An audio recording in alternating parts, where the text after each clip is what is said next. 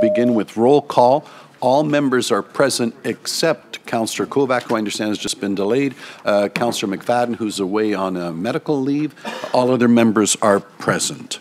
Our Indigenous land acknowledgement. We would like to begin by acknowledging that the lands on which we gather and which the region of Peel operates is part of the treaty lands and territory of the Mississaugas of the Credit. For thousands of years, Indigenous people inhabited and cared for this land. In particular, we acknowledge the territory of the Anishinaabe, Huron-Wendat, Haudenosaunee, and Ojibwe Chippewa peoples, the land that is home to the Métis, and most recently, the territory of the Mississaugas of the Credit First Nation, who are direct descendants of the Mississaugas of the Credit.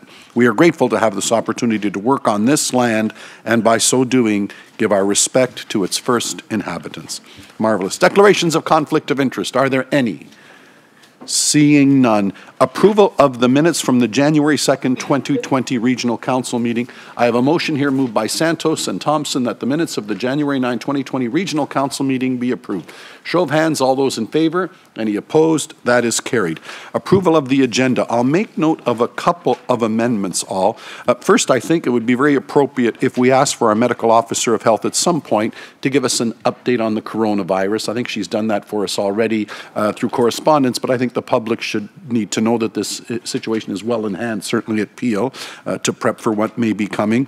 We also note that in the in-camera section, I've got two other documents we have to deal with. In-camera 22.3 will item it as Patrick from our solicitor and Mr. D'Agostino on a land matter, and the second one, the housing master plan that we'll call 22.4. And the other item the clerk brings to my attention is we have correspondence 16.1 regarding the comprehensive review of 2041, the letter from Gagnon Walker Gomes, which I think will add to the presentation that we have as part of 7.2.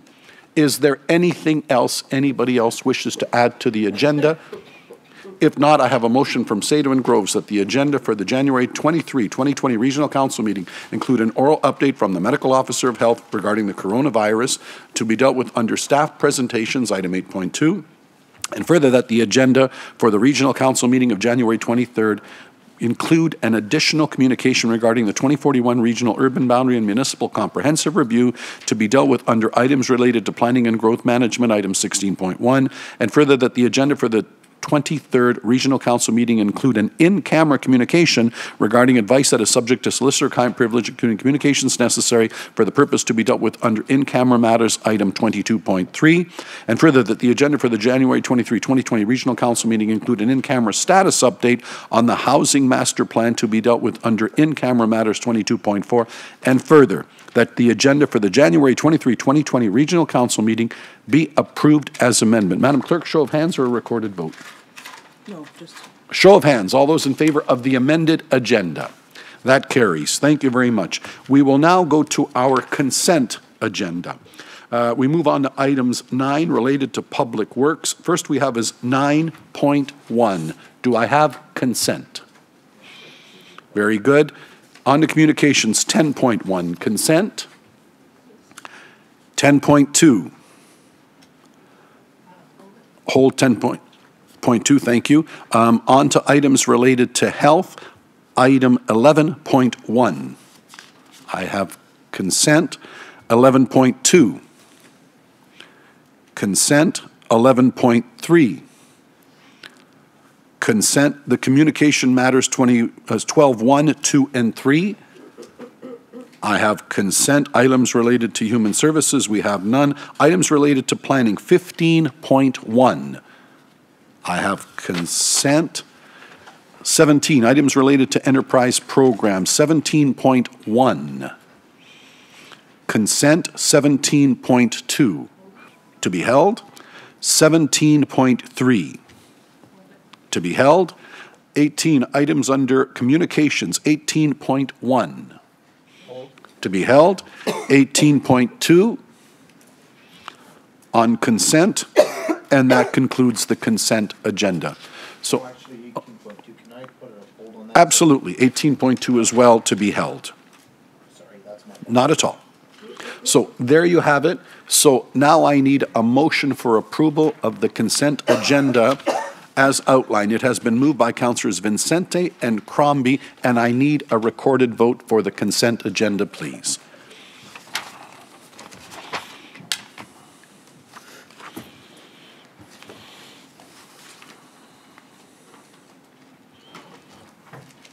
And that carries. Thank you. Okay, that brings us to delegations. Item 7.1, Sherry Lynn Landenchuk, President. Oh, sorry.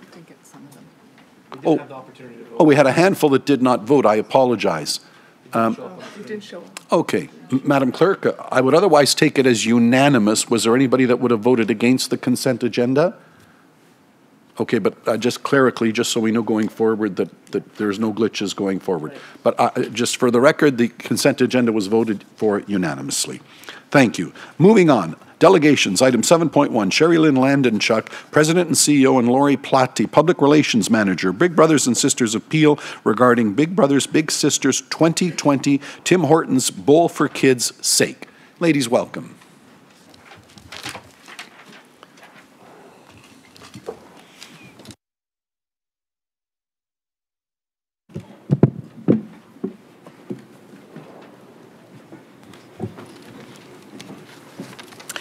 Good morning, Chair Anika and Regional Councilors members. It's wonderful to be here this morning on behalf of Big Brothers Big Sisters of Peel, and I'm with my colleague Lori Platti, here to share some information and invite a bit of a challenge for our Tim Hortons Bowl for Kids' Sake. So thank you for having us here this morning.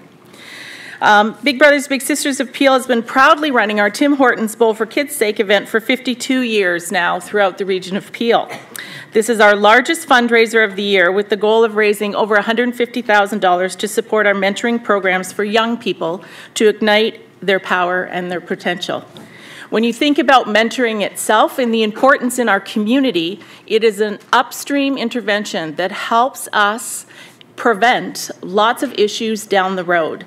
Mentoring is simple in concept, and many of you have probably had natural mentors that come into your world and that have made a difference in your life. Big Brothers Big Sisters of Peel helps bring mentors into the lives of children and youth who don't have that opportunity and need that intervention, to have that person, that one person that's going to help them move forward with the potential that they actually have.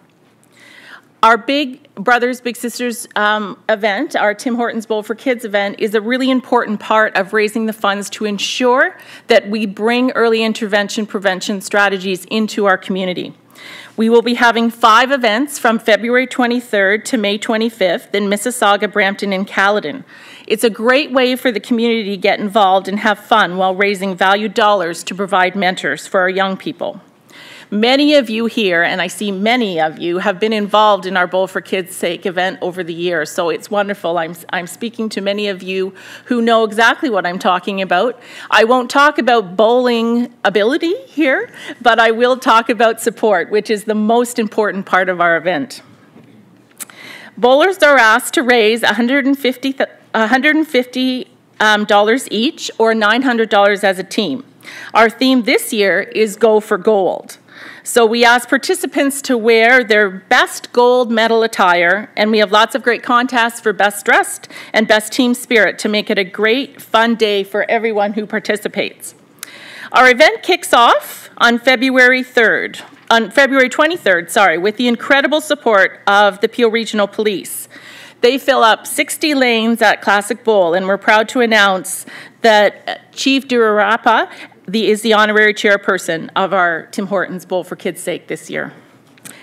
One of a few different fun challenges we've had with our event is the City Challenge, where we have a big trophy who goes to the city within the region who raises the most money. We are so thankful to have had the tremendous support from Councillor Fortini and everyone at the City of Brampton, as well as from Mayor Thompson and the town of Caledon. We are here today to issue a challenge for further support. We are asking for the support of our Mississauga bowling event and for representatives from the region of Peel and the City of Mississauga to put in a team for our event on Saturday, February 29th from 2 to 4 at Classic Bowl for our Mississauga Community Day event. Last year, Councillor Fortini raised over $25,000 at our Brampton event, and Mayor Thompson raised over $18,000 at our Caledon event. We hope to expand this great work to the City of Mississauga. Our events are a great time out, and more than anything, a great reason to help our youth in our community who are facing adversity have the mentor they need to succeed to be powerful residents in the region of Peel. Thank you very much. Thank you.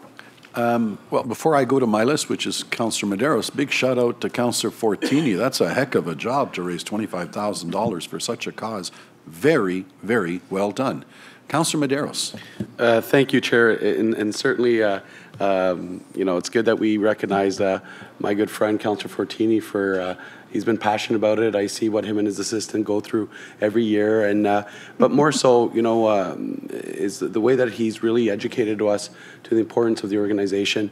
You know, at the City of Brampton, former Councillor Gibson, he was a big champion, and as one of the new councillors back in 2014, this was one of the first sort of events that we were engaged with, and we've seen it grow, and now with my colleague Councillor Fortini taking it over. But more so, can you speak to us where the money goes and how the money is used? Because I know it's vital, it's crucial, it's one of your larger events, and it's just you know, besides being a great community event and seeing everyone engaged, but it's so important, these funds. So if you can just talk a little bit more where the funds go to. That's great, thanks. Yes, it is a fundraising event, and that's, I mean, all of the other things put in place, it does raise the valuable funds to support our 13 core mentoring programs that we have at Big Brothers Big Sisters of Peel. Many of you probably know about the Big Brother Big Sister program, which is our longest standing one-to-one program that goes on in the community, where we match a adult mentor with a young child. However, we also have different hybrid models of that one-to-one program, as well as many school-based mentoring programs. So we're very active throughout the whole region in both of the school boards with kids in school, both in a group mentoring model and also in the one-to-one model.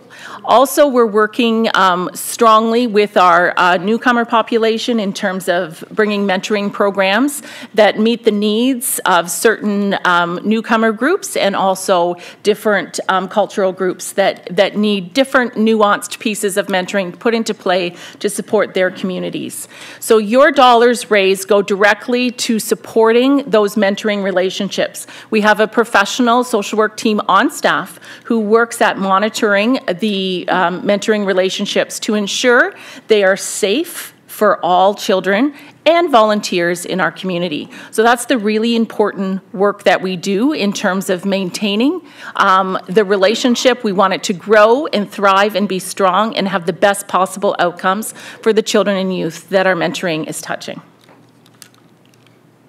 Thanks, Councillor Medeiros. Martin, thank you. Mayor Crombie.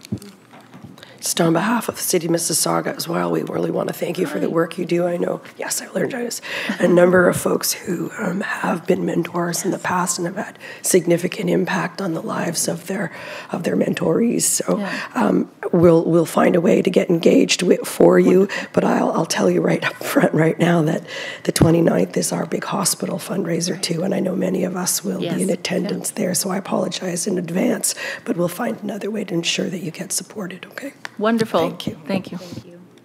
Thank you. Councillor Fortini. Thank you. Thank you for the kind words, really. It's mostly my assistant. She's already sent out with a bunch of letters yesterday to raise money. But, you know, Grant Gibson did an amazing job in the past. And when I took over, it's been like 4 or 5 years now. We've been trying to raise money. But last year, what really hit me is they didn't know, like, most of the money goes for kids, you know, for tuitions, for universities and college. And since my daughter was volunteering in Malton, and she told me a lot of great things, so we're going to continue supporting. I got to thank all the councillors also for donating. Thank you. Thank you. Thank you. Mayor Thompson.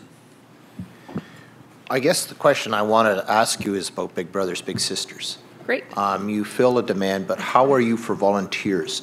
Do you have enough people to serve the needs that you have out there? Absolutely not. And I'm sure you're not shocked by that. We have over 1,300 volunteers who help us do the work of the agency. Last year, we supported just under 2,000 kids throughout the region of Peel. So just in terms of the scope of our mentoring programs and what that looks like. One of our ongoing, I always say our resources we need dual resources. One is we need the financial resources. And the other thing is we need the volunteer resources. And really, frankly, they're equally important to keep us moving forward.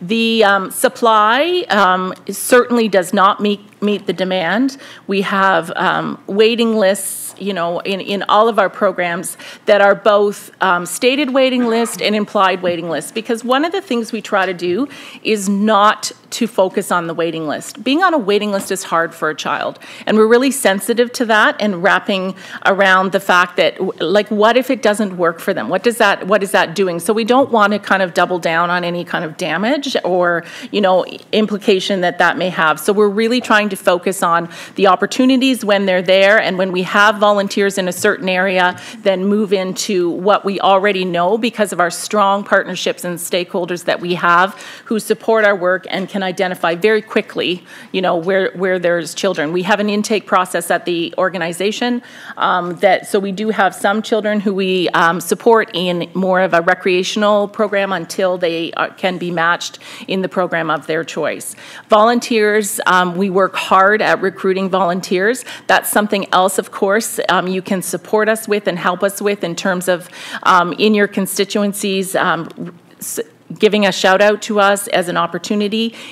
There's all kinds of opportunities to volunteer with kids. It's not, you know, it's not a heavy burden. We have flexible programming. As long as the families and the volunteer are in favor, we can usually make something work.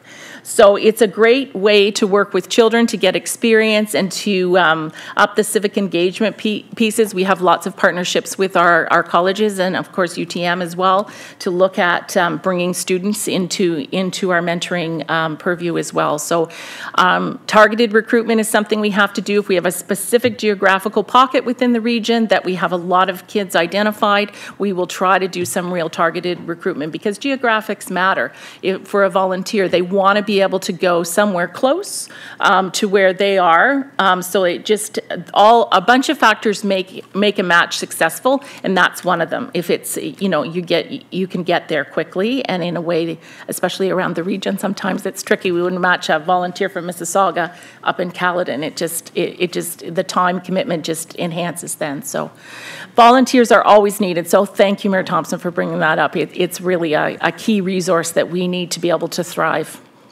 And I know it's greatly appreciated because I know even when I used to coach house league hockey, different times, the Big Brother would bring an individual, you know, pick them up, bring them to hockey so that he has an opportunity to be part of a sport and, you know, finance their way to that. And I have to say, those are important things to allow them to be part of a community which they wouldn't be able to have the opportunity to do, especially for a single parent. So I see a lot of the good work that you do in Caledon, and those examples I'm just using as one that I've seen.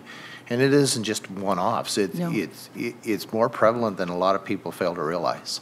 For sure. But it's really good to see. But anyway, keep up the good work. Thank you. Thank you.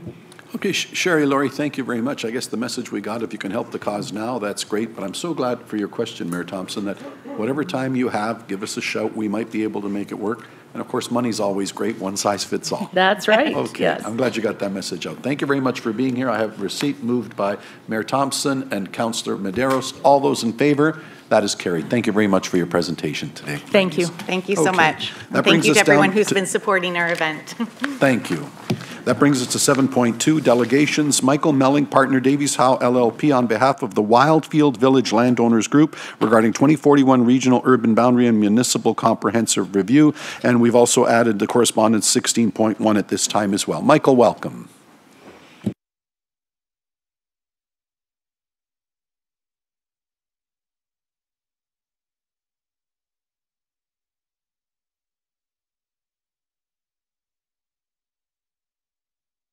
Shabatin called speak. Thank you. Members of Council, in 1997, I left a position as a member of the former Ontario Municipal Board, and I started work at the law firm I work at today, and I was hired for one case and one case only. It was a proposed urban boundary expansion in the town of Caledon, and specifically Bolton. And that was, of course, the last major residential expansion that there was in Bolton just over 20 years ago. And I don't tell you this to take you down memory lane. I tell you because it's important to my presentation today, because at that time, the Caledon official plan was based on what was called the trinodal theory of growth, that growth would be directed to Bolton, to Mayfield West, and to Caledon East. And because of the Oak Ridges Moraine and the Greenbelt, of course, Caledon East came out of that equation, and Caledon began to proceed on what has become a binodal growth strategy involving Bolton and Mayfield West. I'm here today to present a new vision for the future of Caledon to 2041, a vision in which Bolton and Mayfield West grow together instead of growing apart. And in preparing what you're about to see today, our team started with a basic principle of planning in Ontario, which is we plan on the basis of the location and characteristics of land, not who owns it. We looked at the existing and planned infrastructure. We looked at opportunities to development and constraints to development. So what you're about to see is a proposal that is based on planning principles, not on land ownership. And finally, we took our inspiration from the tremendous success that the cities of Brampton and Mississauga have achieved based on planning, based on logical expansion and not on land ownership. So here it is. I'd like to point out 4 things about this proposal. The first is with respect to the boundaries. And I'm hoping that councillors will see that at the south end, we've got Mayfield Road. On the east, we've got the proposed urban boundary expansion approved by Regional Council for ROPA 30. And at the west over here, we jog over to the proposed and planned extension of Highway 410. Up at the top here, we have a boundary that I'm going to describe as a little softer because ultimately the precise location of that boundary is going to be determined by you as you complete your growth management exercise and you determine how much growth is going to be directed to Caledon. And so unlike the other 3 boundaries, which are I would describe as harder boundaries, that one may be subject to change depending upon what the province instructs all of us about how one calculates the amount of land that's required for urban expansion. They haven't done that yet, but they've told us that they're going to do that soon.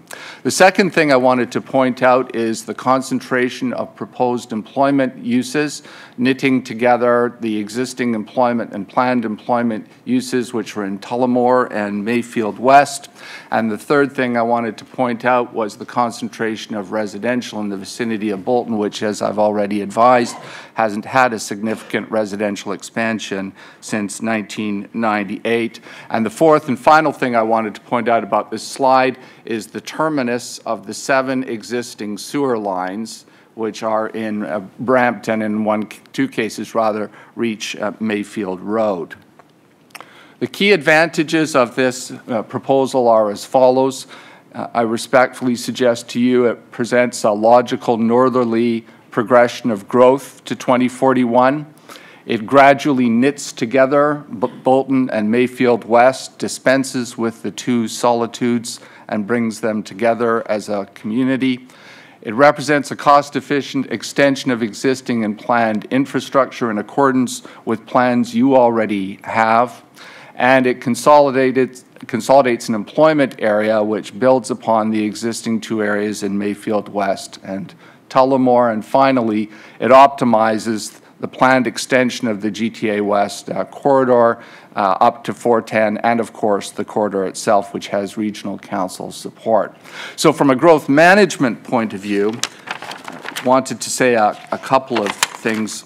Firstly, what we did was we calculated, using our client's growth management consultant, the amount of land that is likely to be allocated to growth in Caledon, not Mississauga or Brampton, based on what we know. And I'm going to acknowledge to you right now, we do not know what the new provincial calculation methodology will say or do, which is why I talked about that northern boundary perhaps having to be adjusted. Once we find out how we're supposed to calculate land and how different that is from the old methodology, we'll know a bit more. But what we tried to do was calculate the Caledon. Michael, I'm just going to interrupt for one moment. I trust everybody wants to continue on, but we've reached the 5 minutes. If I could have a motion just to carry on. So we're following Councillor Parrish, Councillor Raz, to extend the time. All those in favor? That is carried. Please proceed. Thank you, Mr. Chairman and Council. I won't dwell on the amounts of the expansion. I've told you how they are calculated,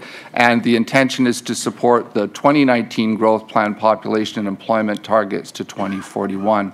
In terms of water infrastructure, we've identified the existing regional transmission water mains. We've identified as well the existing pressure zone 6 water mains and the existing reservoir pump station and elevated tank. And of course, the regional lines are on Kennedy, Mayfield, and Coleraine.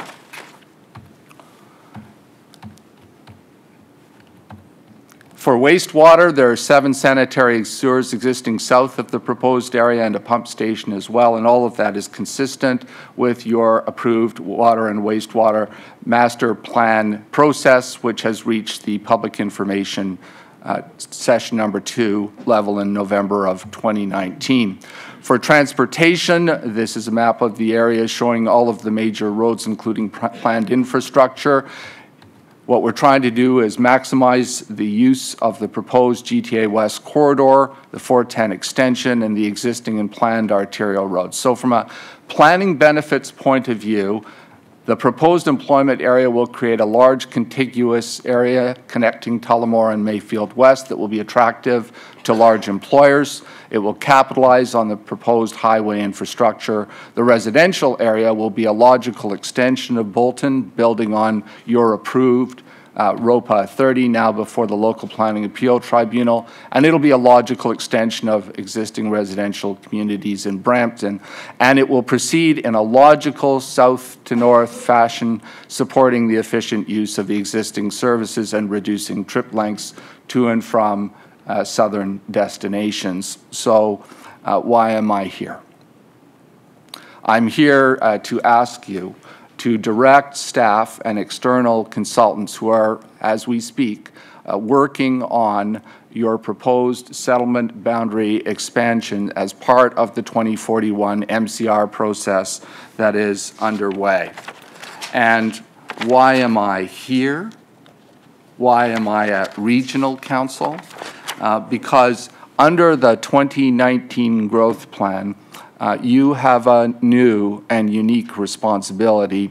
The province has decided that municipal comprehensive reviews have to be done at the regional level, at the upper tier level, and urban boundary expansions must take place at the regional or upper tier level. The approval authority is the minister, and there are no appeals. I have come to you as the body that has the authority and the jurisdiction to make this decision. I'm not asking you, because it would be ridiculous, to make that decision, to favor one option over another. I'm asking you to ask your advisors, your staff, and your outside consultants to study this option as part of the process that is already underway. And subject to any questions that you may have, that is all I had intended to say. Mr. Melling, thank you. If you'll stand in place, there are questions. But first, I think I'll go to our Planning Commissioner, Adrian Smith, to give a response, and then we'll go to our list. Adrian? Thank you, Mr. Chairman. I did think it was appropriate to just confirm for the delegation a couple of things. First, that already through our ongoing Peel official plan, the 2041 OP review and the municipal comprehensive review, we have identified a need for settlement expansion for both residential and population lands to meet our 2041 growth. And we're continuing to update that work, and as Mr. Melling has identified, we're waiting for the province to provide their land needs assessment methodology, the final methodology, but the work that's underway continues to show that we will need settlement boundary expansion to accommodate that growth. And we have initiated our work program to undertake that settlement expansion boundary work. We've retained consultants and we've got technical background underway. Stakeholders who are interested in that process can expect to see more information about that process and the results of the work as it unfolds, both on our website and at the next open houses, public information centers, which we're scheduling for March, so people can begin to see some of the technical work underway. Already through our OP review and municipal comprehensive review underway for the last few years, we have begun to receive numerous requests for consideration around settlement boundary expansion, and that includes requests from individual landowners and from various landowners groups that have interests in potential settlement expansion. And we've certainly advised all those groups that we'll take that information into consideration. We'll be evaluating that and responding to all those requests as we undertake our technical work. And the request that we've seen here today sort of fits in line with those kinds of requests. And we will be taking all the information that we get and requests and considering that and responding and considering it appropriately. And quite frankly, we won't be surprised if we receive more of those requests in the coming months and years as well. So I just wanted to make that clear. Adrian, thank you. To my list, Mayor Thompson. Yes, Michael, thank you for your delegation. And I know your person that you represent has had quite an interest in Caledon for a long time. And I appreciate what you bring forward, but we're going through a complete overhaul of our official plan because we have to take a lot of the greenfield development now. But here's another dilemma. 80% of Caledon is protected, 20% is future development, and out of that, we got to basically aim for a 60-40 tax ratio base between residential and non-residential. Because if we don't, the greenbelt areas will not be sustainable in the long-term future. In the provincial policy statement, dictates that we can lay out areas where employment lands need to be, even though we don't have numbers for it, but it can be designated as such. I see the province has jumped in now, but we have an exercise to go through. So I encourage you, if you want to be taken very seriously, I encourage you to work with Sylvia Kirkwood. We have a lot of consultation. We're going to the public. We're going to be in consultation all year. We've got a very aggressive work plan on our official plan. And I encourage you to be part of that process. So going forward, we have a lot of work to do. It's great. I understand the biases and everything you bring forward. It sounds good. But we got to look at it holistic on what works for Caledon and how it balances. There might be some good ideas that we can definitely implement. I thank you for that. But I encourage you to come to Caledon and have that open dialogue with our guys because we have a huge engagement with the public. We want everybody to be part of this process going forward because it isn't just about the next 20 years, it's beyond that. And we got to get it right. And it's not fair for us that we don't take responsibility to figure out how to balance our tax base because we're part of the region appeal. And Brampton's working hard to get there. Mississauga's done a great job to build their employment tax base. But we have responsibility to deliver on ours as well. So I understand with the numbers, but we got to look big picture to define where the small picture looks like. So thank you very much for your delegation, and I encourage you to get engaged in Caledon. Your Worship, thank you for those comments. I absolutely will contact Ms. Kirkwood. I do aspire, although I have always failed, to be taken seriously, so I'm going to do my best. And if this is an invitation to come to Caledon, I will herd my cats. I currently have within the Wildfield Village Landowners Group 7 major landowners, and they're busy going out soliciting other membership in the group. I will talk to them, but I will be strongly recommending that I make an appearance before Caledon Council, and I very much appreciate the invitation to do so. Very good. Councillor Fortini. Thank you, and I agree with Mayor Thompson. So I'm going to ask to move the staff report and continue the MCR request for the MCR report. Okay. Councillor Fortini, I'm going to ask you to write that out so that I've got it properly before us, and if you can get a seconder, and that way we know. Do you want to let it get it formally before me and second it accordingly, then I'll know what's before all of my colleagues? That's why I'm asking him to write out, so we're just exactly clear on what you have before the chair at the appropriate time. No, I think he's moving a formal motion. Is that right? But you're not moving receipt of the delegation alone. You're moving a formal motion at this time. And so if I could just have it properly seconded and before the chair and passed around so that we're all clear, and we will come back to you then. Councillor Innes. Thank you. So I'll wait to speak to the formal motion because I think that it's completely unnecessary in the sense that we just heard from staff that Mr. Melling's presentation, like all other submissions that have been received by the Region of Peel, will be reviewed. But I'll leave that for a discussion. So thank you, Mr. Melling, for your presentation. As you're aware, I represent the wards 3 and 4, which is the east side. And so the entire portion along the bottom from Airport Road, basically east, is in my ward. Before us is a letter from Mr. Walker, who represents the Mayfield East Landowners Group.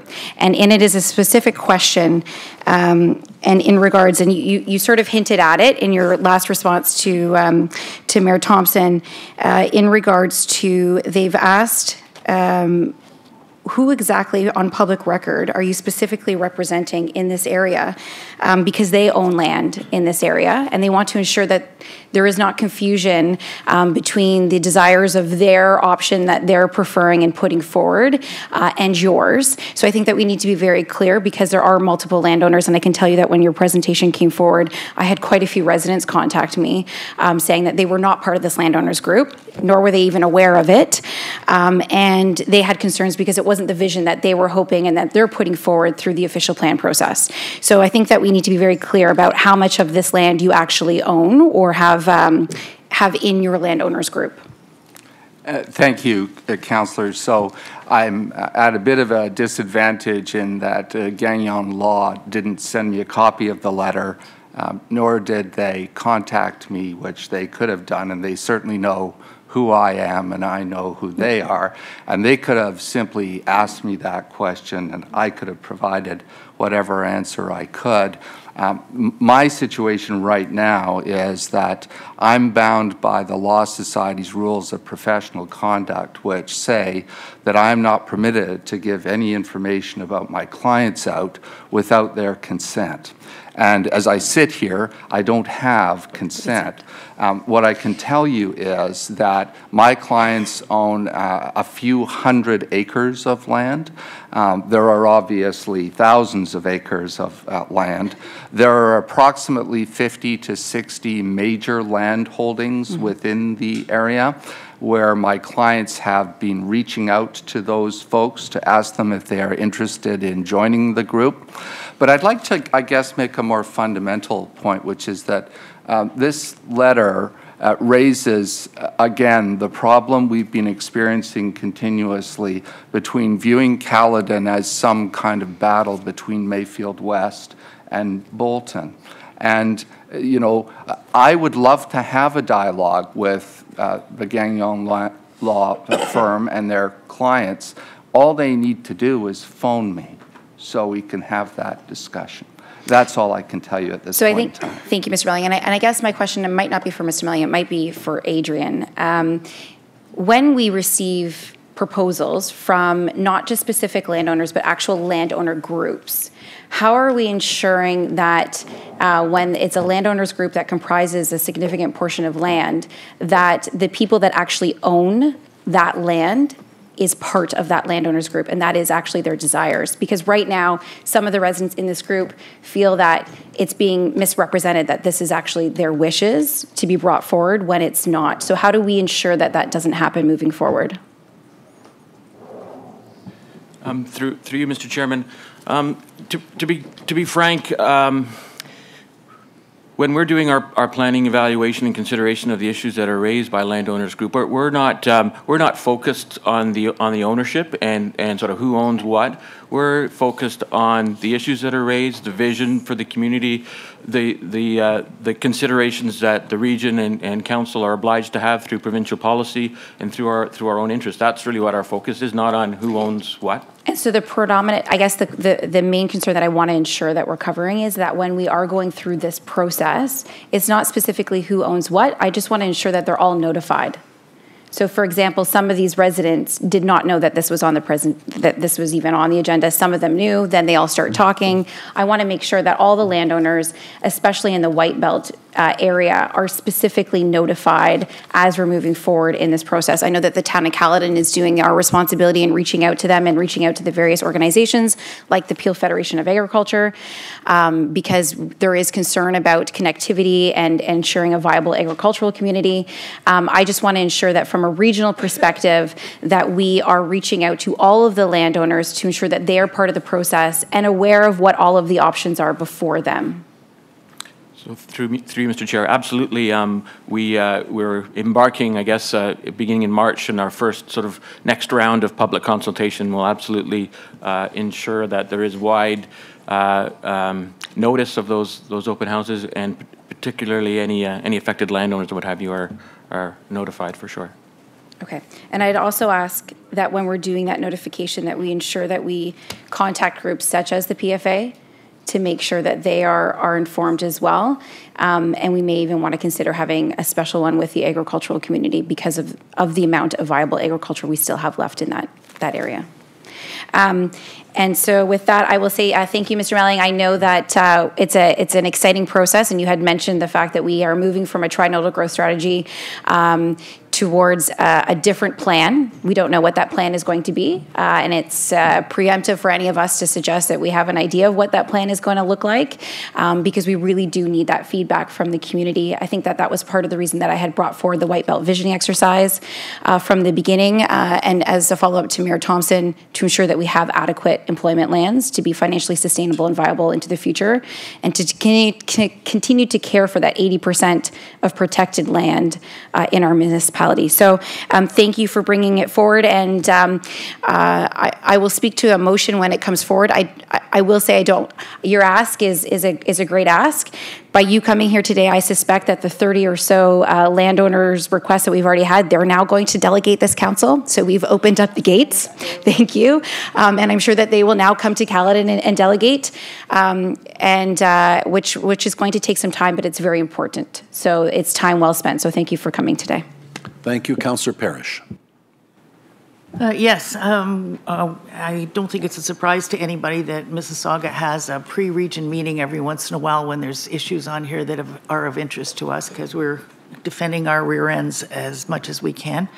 Our staff was concerned, Mr. Melling, that what you're asking for might take some population away from where we need it in Mississauga, but we talked it through yesterday, and they would prefer this to go, as your ask has suggested, straight to the MCR committee, which we have representation on. All the lower tiers have staff people on there. And I'm very happy to hear from Adrian that public meetings will start in March. I think that's how everybody will be informed as to exactly what progress we're making. And I think the point you made about owners versus good planning is a very significant point. We have to get the people out of it and do what's best for the whole region of Peel, since we're all now part of it forever. And so I would suggest I will support the referral. And if we do get more developers coming in and asking, or representatives, I have no problem with that. We all know who's here and what they're up to, and it's part of the fun of this job. So I will support the motion. Thank you, Mr. Milling. Thank you. Councillor Dillon. Thank you for your presentation. Just some quick questions for you. You outlined the area that's going to have, I believe, 1,200 hectares of residential and 900 hectares of employment. Can you break down how many jobs that'll be? So we haven't done the analysis to that level, and it's particularly difficult to do so in the absence of an approved provincial methodology for doing so. There have been way too many long hearings at the former Ontario Municipal Board about how you make those calculations. And once we get the numbers from the province, I'm hopeful that what it means is that everyone, public sector, private sector, we're all going to be working from the same numbers and the same assumptions. So I apologize, Councillor. I don't have that at this point in time, but that's why. Right. Sorry, Adrian, can you maybe comment on that? I think it's really the same answer. We, as part of the municipal comprehensive review and the land needs assessment methodology, we will be obliged to identify very specifically the number of jobs and you know, the types of jobs that will need to be accommodated through settlement boundary expansion. That number is floating around a little bit while we're waiting for the land needs assessment, the final methodology from the province. So we will have that, but I don't have that for you today. Right. A couple more questions. From what I recall, a couple of years back, this area was under review by the province for, I believe, some type of logistics hub or related to logistics. Is that still ongoing, or will that affect it? Through you, Mr. Chairman. I'm not aware of anything specific by the province. The region has done does ongoing goods movement work where we look at what the goods movement needs are for the region, and any of that sort of background technical work would all be input to our municipal comprehensive review, something to consider, and we'll be looking at a whole variety of employment, broad employment needs for the region, and that would include goods movement and other things. Right, and so just the last question, just because this is right just north of the wards that I represent. I guess you're mentioning it's, so you have the proposed area. Is there some type of, because you said there's a transition from employment from wards 9 and 10, which is the area that I represent, into Caledon. Just broadly or roughly, what do you see? Do you see the residential more north or closer to the boundary line? Like, how do you envision it? So, Councillor, if I can just go back, and I apologize this takes so long. The basic concept is blue on the left and yellow on the right. Oh, yes. But I need to be very clear about that.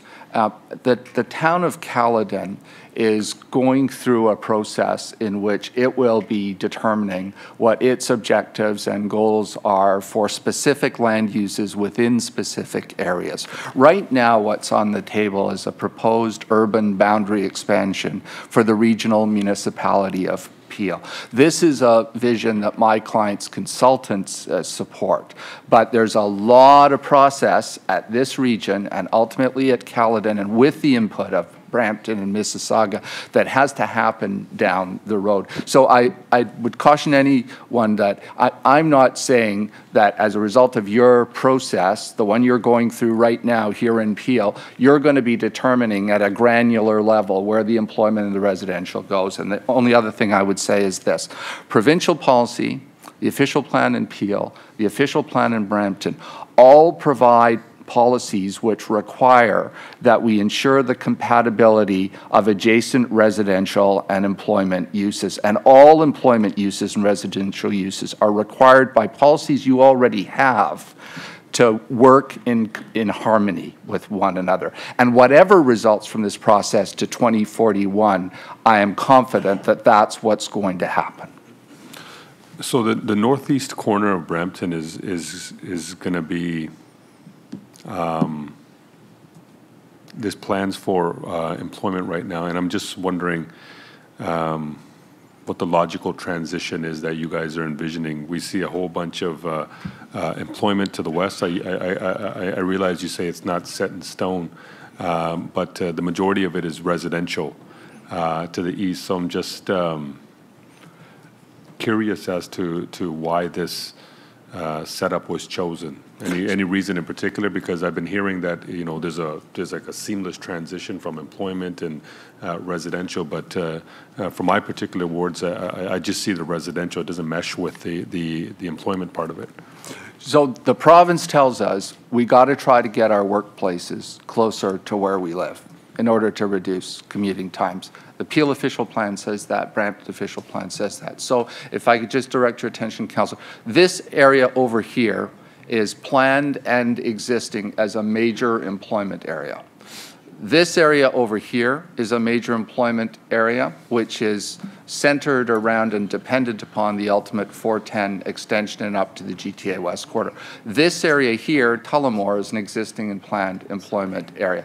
So what we have proposed is that ultimately to 2041, 21 years from now, there'll be a large area of contiguous employment lands which will allow for large employment users to establish there and take advantage of this highway and that highway over here. This area over here is already building out or built out and coming to conclusion as a major employment area. Much of it was held up, as you know, by the delay with the 427 extension. Right. But now that that's resolved, we know that these lands are going to come on for employment uses. Right, and I think if you look at the history of particularly the east end of Brampton, a lot of it was employment originally, which was converted to residential along Highway 50. And so it is a concern for me that you'll see even more residential connecting to the existing residential we have. In Ward 9 and 10, we have the least amount of employment in all of Brampton. And so, I could support the report to have, this analyzed a little bit more, but I don't think for it to be entirely residential on the eastern part of this plan would make a whole lot of sense. So that's just my opinion, and I think when the analysis is done and the discussions are had, that hopefully there'll be a little bit more mix. Thank you, Councillor. Thank you. Councillor Groves. Thank you, Mr. Chair, and thank you, Mr. Mellings, for your presentation. I think you said it best, and Councillor Parrish reiterated it. Let's look at where it makes most sense for development, not who owns the lands. That's always been the problem in Caledon. And so this is actually a very good presentation. I think all you're asking for is for it to come back with some more information and the analysis be done on it. So I don't think you're asking for us to make a decision today on whether or not this is going to move forward. I mean, this is sort of the same as anything that comes before us where we're asking for more information. So I think it's a very simple ask. I know that I didn't realize that you were the board member in the 1997 board hearing. I had actually just left the board and I became counsel to one of the landowner groups. Okay, so I lost, by the way. So you know this well, and Bolton has not had any growth. You're absolutely right, in over 20 years. So I really have no problems in sending this back to staff to include it in the MCR. It was mentioned by staff that they are in the process of doing it, and if other landowners come forward, then they can join the group and have their request looked at through the MCR process. And I think that the province did say that the region, the upper tier, is the one who conducts the MCR. So I think it'll be a very interesting, I think we'll have more information once the MCR process has been concluded, and I look forward to that discussion then. Thank you. Thank you. Councillor Medeiros. Thank you, through the chair. Thank you for the delegation. Regarding the one thing that interests me always, and I guess when we discuss the growth plan and looking at the MCR review, is you've basically aligned it with our water plan, our wastewater, our transportation master plan. So that alignment, you know, from someone who maybe doesn't understand all the technical aspects makes sense. And also from I guess a financial perspective, because there's the whole, I guess, planning aspect, but also what makes financial sense. And, you know, someone who's sitting here from Brampton and looking at the needs in terms of investing in infrastructure, is this normally the planning, is this sort of the natural sort of line of thought when you're looking at building communities? Because what I see here is you're completing a community and allowing, like, it's very interesting. To me, it makes sense. So is this something that is applicable to other communities? Like, is this something specific to this area, or is this usually what makes planning sense, that you go along where the infrastructure is built? It makes financial sense, and that's really sort of from a basic level, that's how you build communities.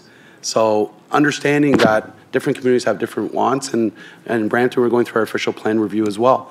But it just sitting at this table and looking at, you know, that aligns with our existing infrastructure, it aligns with, you know, our transportation master plan, and it makes financial sense. So what am I missing? What am I, is this something that, I'm just saying, is this sounds like the standard that you would use when you're planning across communities, and this seems to be the norm, what you suggested. Am I missing something? Councillor, I always try to learn from public processes, and I almost always do.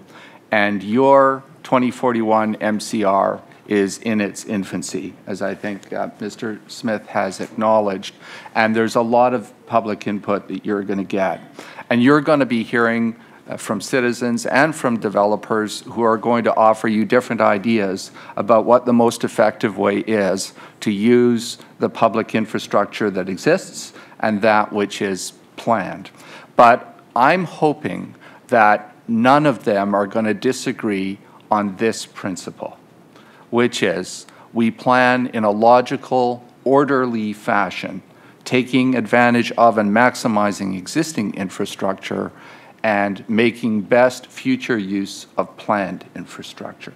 Anyone who's not prepared to accept those principles, I think we're entitled to treat with skepticism when they talk. Anyone who talks about those principles, I think we need to listen to seriously. Okay, and just lastly through the chair, so what our staff had said is that this is certainly being reviewed.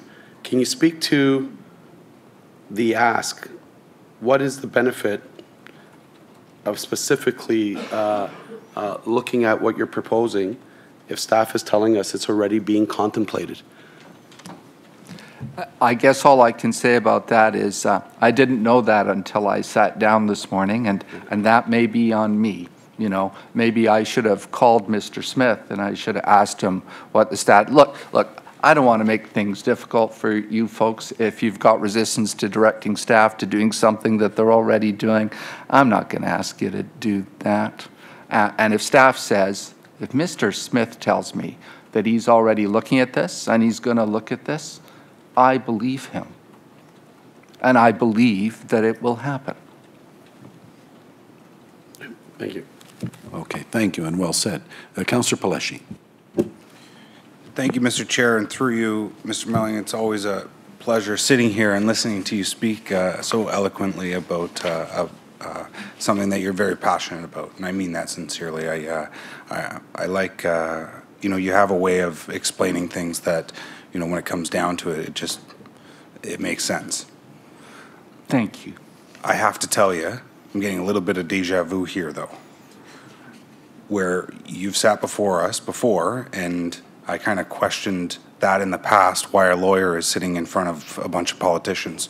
Anybody can insert a joke there now.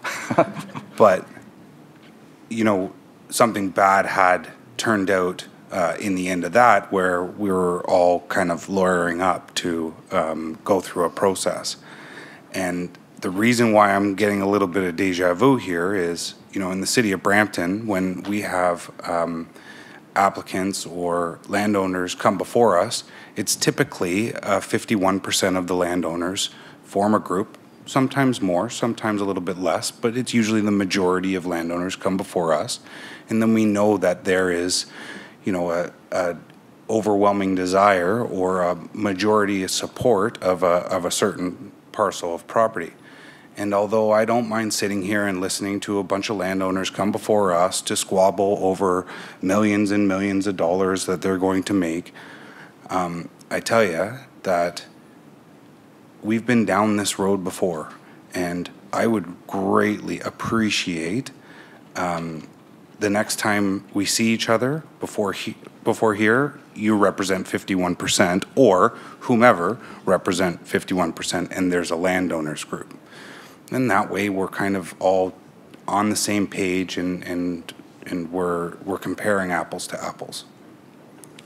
I appreciate your last comments about, you know, staff saying that the work is already being undertaken, so obviously there's no real reason to move forward with any type of motion. I look forward to dealing with that item when it comes back. My only request back to you is, and you said, you know, Mr. Gagnon's office could have called you, but you could have called Mr. Gagnon's office or whatever and whomever, but just can you just get together and form the group, and look forward to seeing you come back here when you do. Thank you, Councillor, for that. I do wish to say one thing about the process, the previous process to which you refer, and I'll be brief. From the moment I was hired in that process, I went to every one of the lawyers for all of the other parties, and I attempted. Point of order, I don't think that that's appropriate, considering we're at an Alpine hearing in regards to that matter. Those comments should not be made. Well, then I'll say, on a go-forward basis in this case, my client's goal is to reach out to all of the major landowners in that area and to notify everyone else in that area and to solicit membership. I hope all members of council realize the difficulty in attempting to assemble a cooperative group where there are 2,000 hectares of land. We're not talking about a secondary plan area here. We're talking about a major regional urban boundary expansion. But I do take your comments to heart, Councillor, and I appreciate them. And thank you, and I do understand, and I'm sure you're aware of, you know, Heritage Heights and the 4,000 hectares of property, but going through the secondary plan as you indicated. And I appreciate the comments referring to last time, but this time let's do it a little bit differently so we're all on the same page. Thank you, Mr. Melling. Thank you, Mr. Chair. Thank you, Councillor Downey. Thank you, through you, Chair, and thank you, Mr. Melling, for your presentation. Just for the sake of my colleagues, my ward covers the blue half of this picture from airport over to the 410 potential extension and then beyond. Ultimately, I won't belabor the comments of my colleagues. I agree, and I think Councillor Pleshy hit on it, that moving forward, you know, through this process, I would encourage you and your client to engage in that process. As Mr. Gagnon has outlined in his letter, his clients, most of whom are in my area, have been part of that process for a number of years. They've been working through the White Belt visioning exercises. They've been working through our OP, working with staff on a regular basis at the town of Caledon and at the region. And I would encourage you to do that as well. I think that will go a long way in ensuring that you have consensus among all of those landowners. It is a large area. I had a bit of a chuckle just in the commenting of knitting together of the Bolton end and the Mayfield West end. As you may be aware, it's about a 50-minute drive from one side to the other. But ultimately, I think as you move forward, I would, as Mayor Thompson said, invite you to come to Caledon, engage with our staff, engage in the process, and really be a part of that. Thank you. Thank you, Councillor Sinclair. Yes, thank you. Question through you to the delegation. This overall conceptual scheme is visually simplistic, and I wondered if a professional planner had prepared that or what the background to this drawing is. Councillor, the drawing that you see in front of you was in fact prepared by, with the assistance of a professional planner and by his firm, yes. And we sought the input of both a professional planner and a professional growth management consultant, as well as water servicing, sanitary servicing engineers and transportation engineers. Well, I certainly, in terms of Caledon planning, I think the employment blue area should be spread along each side of the future GTA West corridor as an economic corridor, and also to buffer noise and pollution from the highway to all residential areas in the future. So I just find this entirely too simplistic. Thank you. Thank you. If there are no other speakers, before I deal with the motion, if I could just relay a thought or two with regards to your presentation. And Michael, thank you for your presentation. And I will say again, you've certainly distinguished yourself to me, because unlike so many other lawyers who have clients, you're not the one that just tells your client what they want to hear. When a fair countervailing point has been made, you're always very good at delivering the countervailing point and giving it its due. So I commend you for that, because not all of your peers necessarily do that. Thank you, sir. The challenge that I have had from day one on this file, and I think we're kind of talking around it again, is we seem to be talking about allocation, we seem to be talking about land use, and we seem to be talking about timing. I get that. The problem, it seems to me, has always been, and Councillor Parrish indirectly touched on it earlier, is scarcity. And it's an artificial scarcity. A Degas, a Monet painting is scarce because the guy's dead. He ain't making any more of them. Density is not scarce. In Mississauga this week, I read the tremendous news that Oxford Properties is going ahead. What a marvelous project. I'm pretty sure as it was being discussed, though, certainly when I was in the room and we approved the Amicon site, when Rogers came forward in my ward, nobody said, well, Rogers doesn't get anything, we gave it all to Amicon. And I wasn't in the room when you gave it to Oxford, but I'm pretty sure by definition, you weren't in the room and saying, well, we can't give Oxford Square One anything, we gave it all to Rogers and Amicon. That's why Amicon and Rogers never complained about Oxford and vice versa. And yet we've created this scarcity here, which I tried to address through the minister and the government, as most recently as Sunday again, and he didn't use my analogy, and he didn't use my words, but I think the minister once again reiterated, you folks are creating the scarcity, we're not, we want to see shovels in the ground.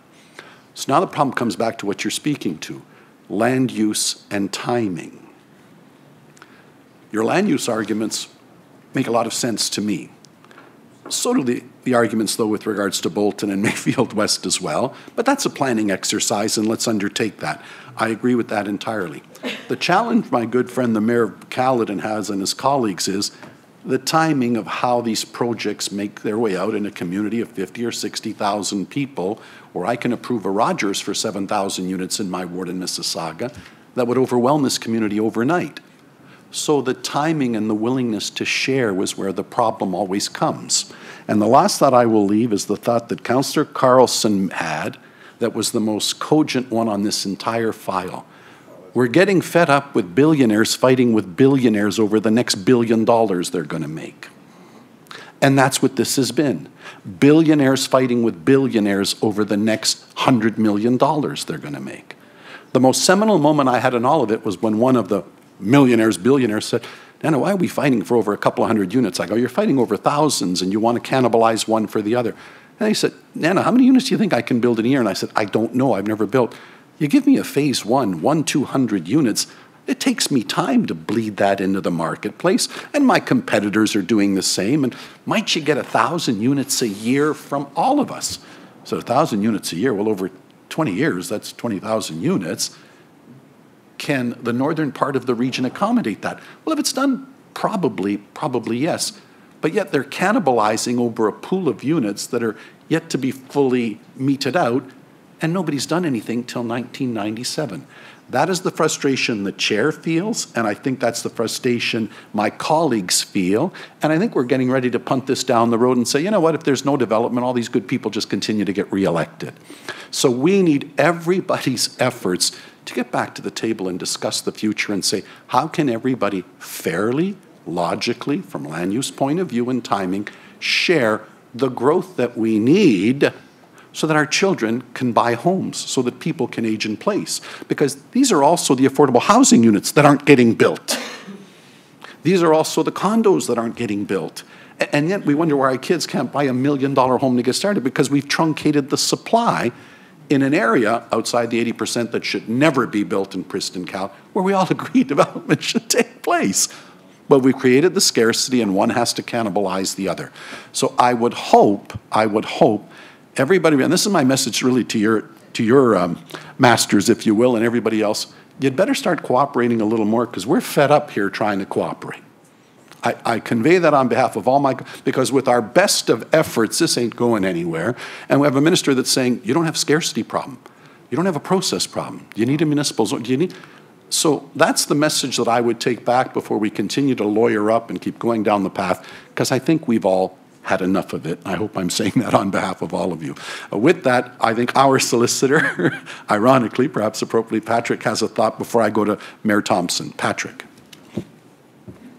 Mr. Chair, just comments if the motion remains on the floor.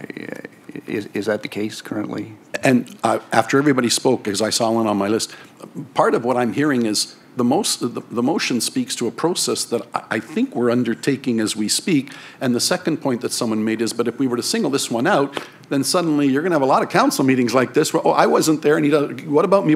And I think we're saying, no, you're all in the tent, just come and give us your land use. So I would hope, yeah, that we understand. And Mr. Melling, you may have spoken, I don't want to put words in your, I think you seem to say if that process is in place, I don't need a motion here today, but I think the lawyer raises a very valid point. The chair needs some clarity as well. Alan, to you, then a final word to Mr. Melling. Alan.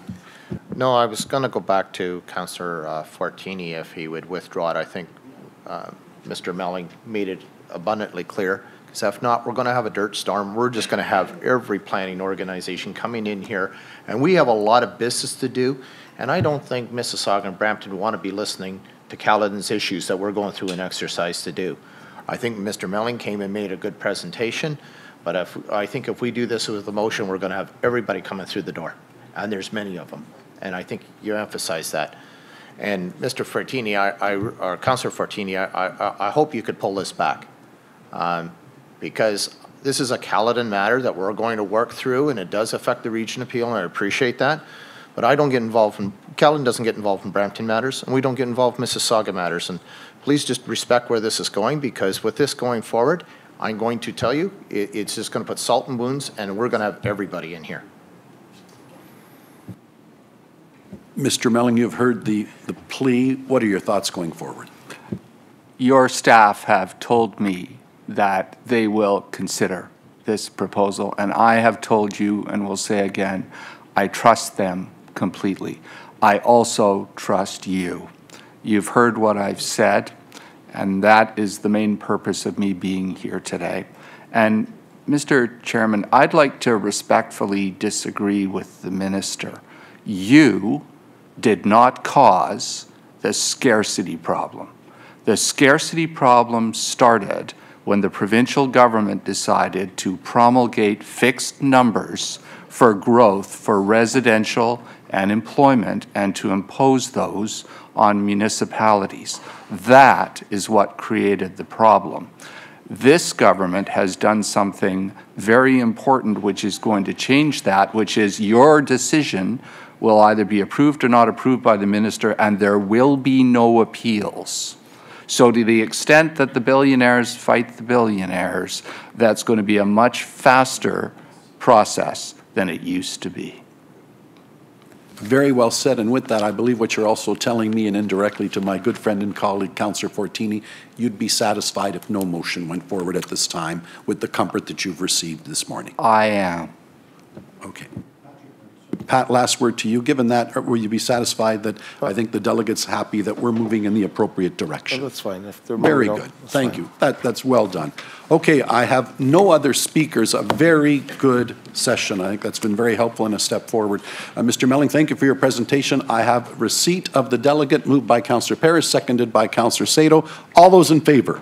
That is carried. Thank you very much. That brings me to Delegation 7.3, Sean Meager, Coordinator Ontario for All, regarding the impact of the motion to be presented by Councillor Santos regarding proposed funding cuts to the Ontario Disability Support Program related to item 20.1, which I'll bring forward at this time as well. Sean, welcome. Thank you very much. Good morning, and thank you for having me here today, and thank you for considering this matter. My name is Sean Maher, and I'm the coordinator of Ontario for All, which is a project of the United Way of Peel, Toronto, and York region. And I'm here on behalf of Defend Disability, a coalition of community health centers and legal clinics, community service providers, physicians, and people with lived experience who are recipients of Ontario Disability Supports, who work together to support positive public policy on disability.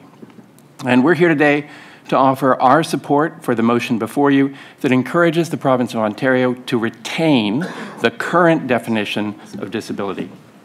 As you're no doubt aware, in November of 2018, the former Minister of Children, Community and Social Services announced her intention to change the definition of disability in the Ontario Disability Support Program to align more closely with the federal government guidelines. In the assessment of a wide range of organizations that work with people with disabilities, including your own local community health centers, legal clinics, and service providers here in Peel, this change, if it goes ahead, would have an adverse impact on the health and well-being of many vulnerable people across Ontario and here in Peel. To qualify for ODSP right now, a person can have a disability that is continuous or recurrent as long as it's expected to last a year or more. To qualify under the federal definition, a disability must be essentially permanent or terminal. This change would affect people with episodic disabilities like MS, muscular dystrophy, epilepsy, arthritis, and a range of mental health issues, and would also affect people who have time-limited disabilities such as many forms of cancer and conditions related to living with HIV and AIDS, that might limit their participation in the workforce but not permanently eliminate their capacity to work.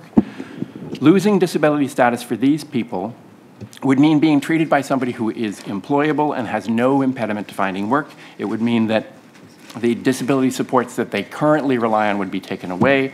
Their income would be reduced by 37%, and they would lose access to disability-related health benefits available under ODSP. This would push very low-income people, people already living far below the poverty line, into even deeper poverty, and in many cases into homelessness. The loss of income and health supports would also have a major impact on their health. The evidence is absolutely clear. Lower incomes is strongly associated with higher rates of morbidity and mortality in most health conditions. These changes would also have a significant impact not only on vulnerable people living with disabilities here in Ontario and here in Peel, but also on the public sector. Changes to the ODSP system to accommodate a new definition would require a complete retooling of the provincial systems that administer it, including the computer systems. People familiar with the provincial social assistance system probably recall how expensive the last retooling was just a few years ago, conservative estimates running the tens of millions of dollars. Municipalities should also anticipate considerable new cost. Lowering the income of vulnerable people by 37% will absolutely reduce their capacity to retain and maintain tenancies, resulting in higher rates of homelessness and more pressure on municipal homeless shelters. Moving people off of ODSP and onto Ontario Works will increase the volume of OW caseloads, but also increase the complexity of those caseloads and put significant pressure on your staff. The federal government themselves have identified that their current definition of disability, the one that is proposed to be adopted by the province of Ontario, is problematic, and the new federal minister was specifically tasked with reviewing that definition in the mandate letter issued to the minister by the Prime Minister late last year. The minister right now in Ontario is still reviewing the proposed change. As that review occurs, several municipalities across Ontario including Ottawa, Windsor, London, Hamilton, and Toronto, have already taken the time to encourage the minister to conclude that a new definition of disability would not be in the public interest and is not good public policy. We hope the region of Peel will join them today and offer your support to people living with disabilities all across the region of Peel. Thank you. Thank you. And I have a list, and at first it got bounced around, but I saw Santos, Sato, Groves in that order, but I know somewhere in the red and the green. I'll go with that. Councillor Santos. Thank you. Through you, Mr. Chair, and thank you, Sean, for coming in today. You approached me back in December about this issue, and we were hoping to get it on the agenda last month, but weren't able to do so. So happy it's here today. I believe Councillor Groves is going to be seconding the motion. Thank you, Councillor. And as we were working through this motion, we know that other municipalities have joined. I'm just going to ask a question to yourself and or staff. What is the impact here in Peel Region? And I have the statistics here, but would love for you to vocalize that for us. Yes, so the statistical information is mixed in terms of regional distribution, but what we know is that at the municipal level, there are tens of thousands of people who are all affected by this shift. And that as people move from ODSP to OW, you can expect them to live in deeper poverty, have difficulty maintaining tenancies, and arrive at your homeless shelters in considerable numbers, as well as switching to being clients not of provincially administered ODSP, but of municipally administered OW. And as I'm sure your staff will tell you, the challenges with administering OW are both the growth in volume, but also the growth in complexity, and this will dramatically increase the complexity of clients that you're serving. From the client's point of view, from the people who are living with disabilities point of view, we're talking about plunging them into a level of poverty that is really quite considerable, that will complicate their conditions and lead to deeper and deeper health problems, which again will land on the public purse as they arrive in hospitals as well as in homeless shelters. And I think there's going to be increasing pressure on food bank usage as well. We had a delegation at our last council about that too. Would the Commissioner like to add anything? Thank you, and through the chair. I think Mr. Meeker has done a very good job of illustrating the impact to clients, some of the most vulnerable people in our community, and to other agencies, and how that will affect the municipality. We have been working very hard in Peel Region, and as we reported in the budget, we have been able to bring our caseloads down in Ontario Works. Last year, between January and July, we were down by about 9%, which means that we have also been able to make the caseloads more manageable for the caseworkers and to be able to provide better case management. Should we see this change come along, it will mean that caseloads will start to skyrocket again in Ontario Works, definitely impacting on our ability to help people improve the quality of life and move on to, other outcomes. So, although we do not and would not pay for the increased costs of the cases because that cost has been uploaded to the province, we would be paying more for administration for staff. And there would certainly be a significant burden on all the other nonprofits and community organization and places of worship who would have to pick up the slack in the change. So the motion is before you. I think it was handed out earlier, and I hope to count on everybody's support on this. And thank you, Councillor Groves, for seconding. Thank you, Councillor Sable. Thank you, Mr. Chairman, and thank you for being here.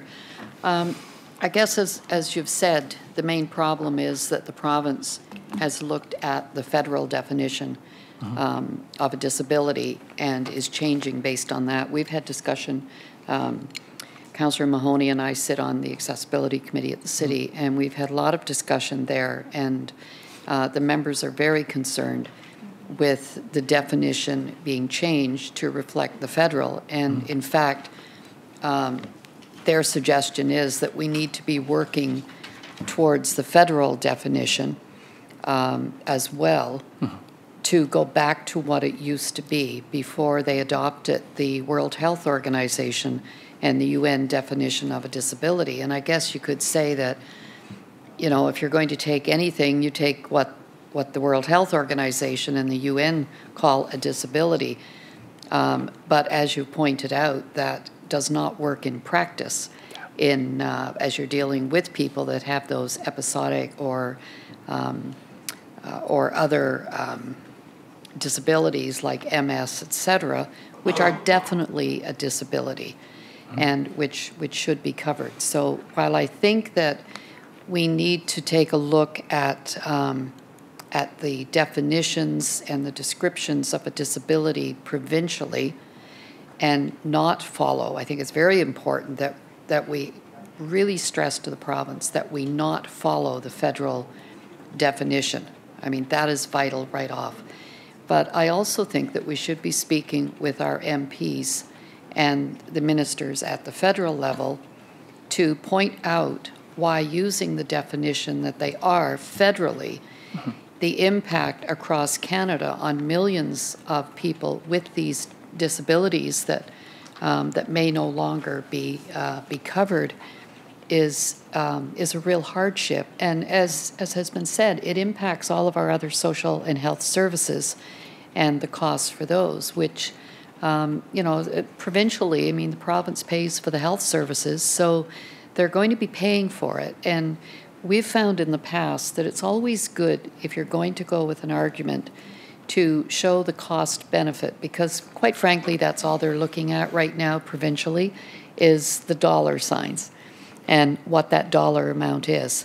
So I think we should be able to put together, as we've done with daycare and as it relates to Ontario Works costs, et cetera, to show that if this segment of our population loses their support, what the overall cost will be in the other supports of health and social service and Ontario Works, et cetera, if they're losing that. And I think if you did that provincially, I mean, we could do it here in Peel, that's all we can do, but I think if you took that across the board provincially, it would probably come out to a lot more than what they're going to save.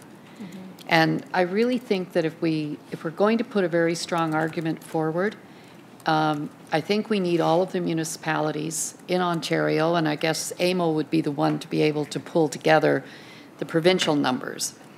So I really think that that's, and I think that might require a bit of an amendment to your motion.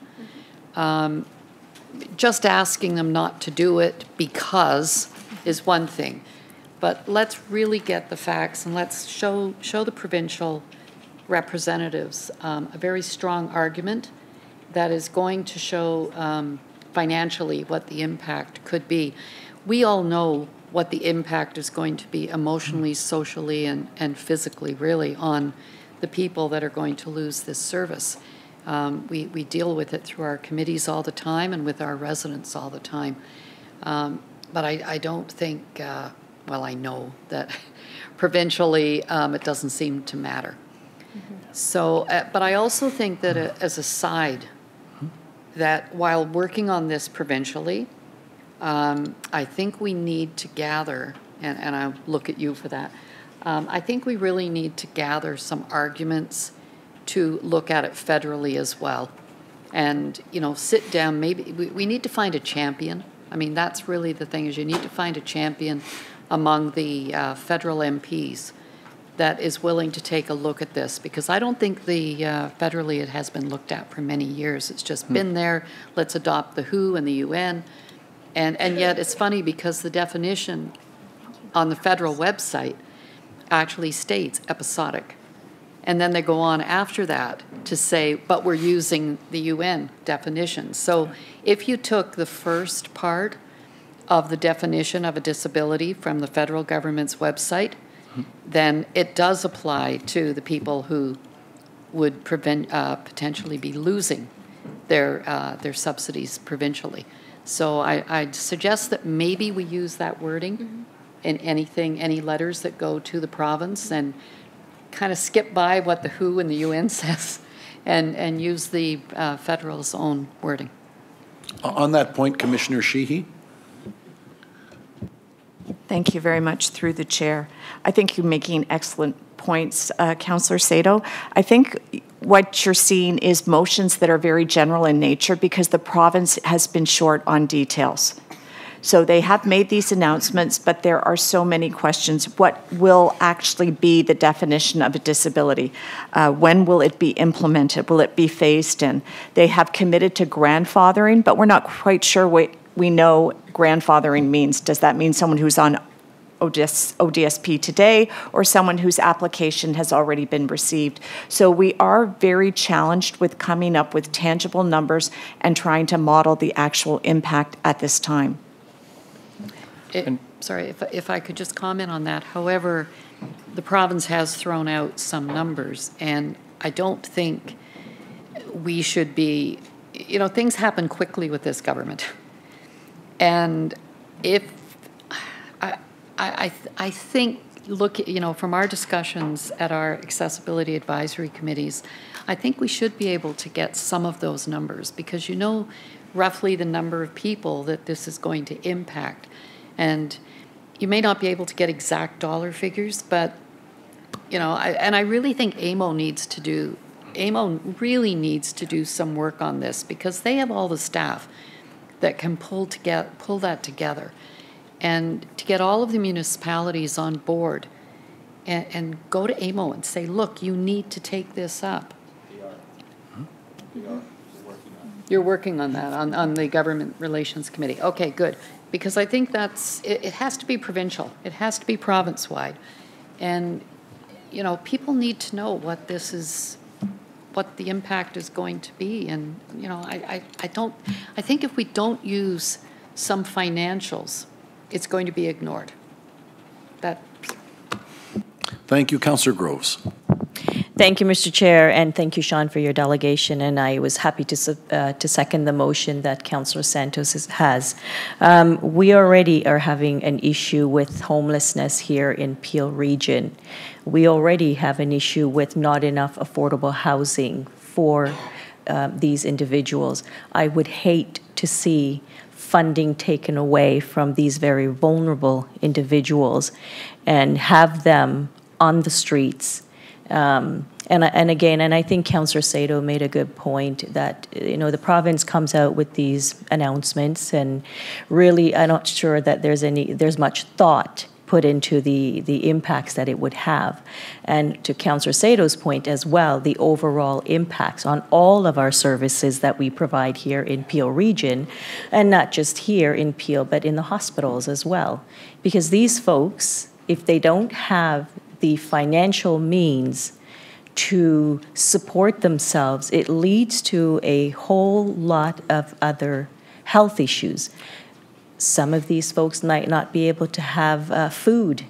And food, as we know, nutrition is a huge part of being healthy.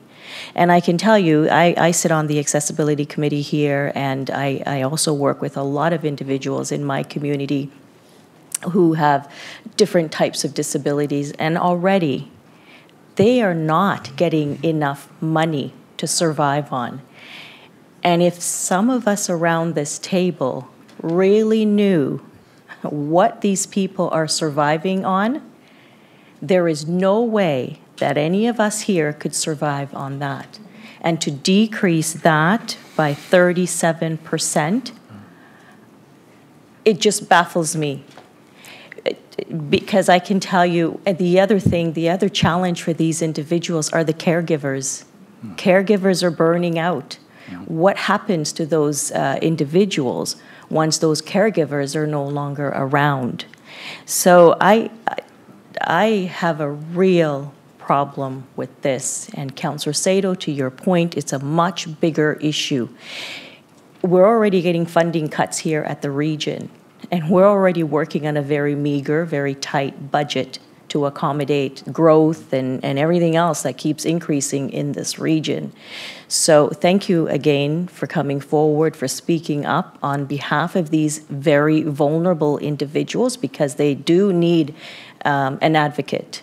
And Councillor Santos, thank you for bringing this motion forward. And I think all of us need to advocate on behalf of these individuals and be their voices and be very firm with the province. You're cutting their income, which is not enough, is way below the poverty line by 37%. What are these people supposed to do? How are they to live? Thank you. A last word to the mover of the motion, Councillor Santos. Thank you. Through you, Chair. I think Councillor Sato and I have come up with a friendly amendment, number 4, and the clerk has the amendment now, which will cover some of the important points that Councillor Sato had mentioned. Very good. And I have it before the chair now, but you have it on the screen. I'm going to take it as read by Councillor Santos and Councillor Groves. In fact, it's so important that I'll just run through it quickly. Whereas the province of Ontario has announced its intention to cut $1 billion from the Ontario Works Program and the Ontario Disability Support Program, and whereas the province of Ontario proposes to narrow the definition of what constitutes a disability under the Ontario Disability Support Program, and whereas such changes would cause significant financial hardship for individuals and families in receipt of such programs, and further would result in a need for a higher level of supports to be provided by municipalities and the community, therefore be it resolved that the regional chair write on behalf of Regional Council to the Minister of Children, Community Services and Social Services, urging the ministry to 1, reverse its plans to cut $1 billion from the Ontario Disability Support Program and Ontario Works Program, 2, maintain the current definition of disability under the Ontario Disability Support Program, and 3, increase the social assistance rates in both subject programs to improve the quality of life of some of the most vulnerable members of our community. And further, that the Government Relations Committee make this a priority for Association of Municipalities of Ontario to provide financial analysis on the impact. You've heard the motion, Madam Clerk, a recorded vote? Yep. Recorded vote.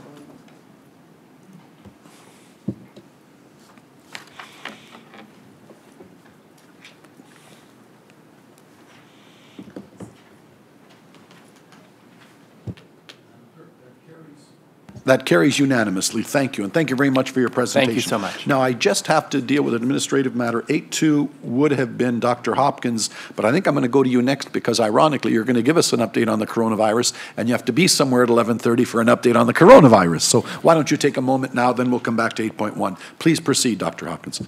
Thank you so much, Chair. So I wanted to provide Council with a timely update on the work that we are doing here at Peel Public Health to prepare for the risk of novel coronavirus here in Peel. So I think it's really important for you to keep in mind that there are currently no known cases of the virus in Canada, and the overall risk in Ontario and Peel is rated as low at present.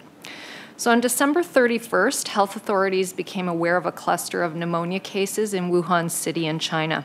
And new cases have been discovered daily. As of earlier today, there are over 600 suspected cases and 17 deaths. And cases and deaths are unfortunately expected to rise.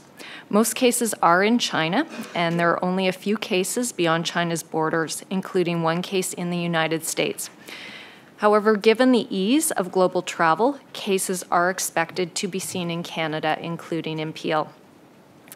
So I'll give you a bit of background about the illness itself. Coronaviruses are a very large family of viruses, and they cause symptoms similar to the common cold to very severe illness. So people with severe illness have fever, cough, shortness of breath, and they can develop pneumonia.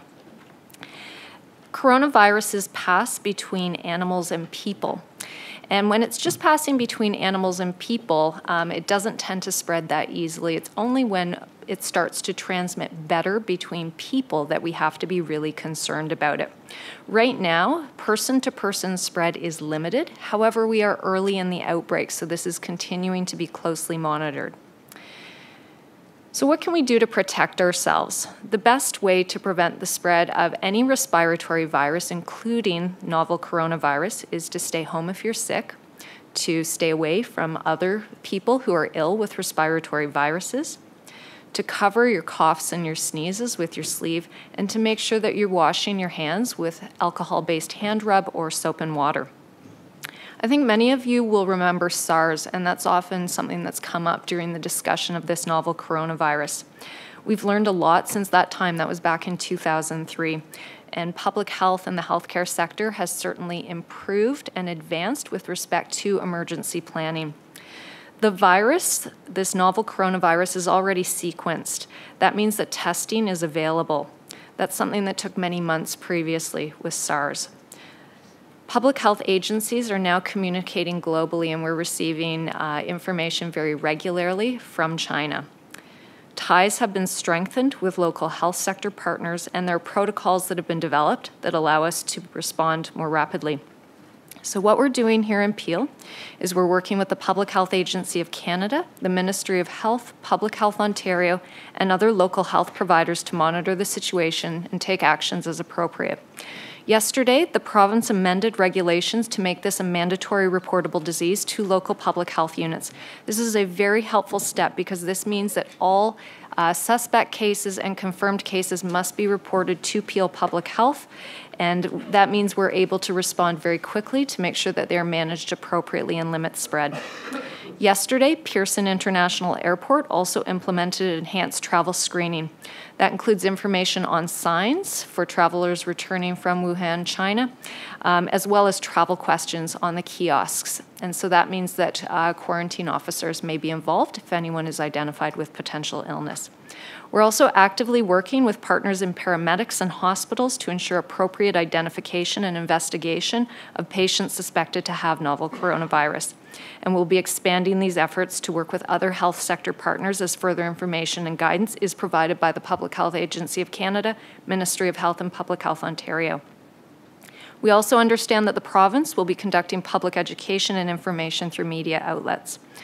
I will continue to keep Regional Council as well as Peel residents informed of important information and continue our collaborative efforts with other health system partners. I'd be happy to take questions, Chair. Any quick questions for the Officer of Health before she has to run? Sorry, Councillor Sato, go ahead. Thank you. Is there something that we can post that, I know you sent us an email with information which is pretty lengthy. Could you provide us with something that we can use in our social media and newsletters to give, I guess, a short version of the measures of protection that are being put in place? Through the Chair, I'm happy to provide that to councillors. Okay, thank you. Thank you. I guess we'll just move receipt of that presentation. Councillor Sato, Councillor Rass, all those in favour, that is carried. Thank you. That brings us to our final staff presentation, 8.1, Psychological Health and Safety at the Region of Peel Update, presentation by Don Langtree, Director, Strategic Policy and Initiatives. Welcome, Don.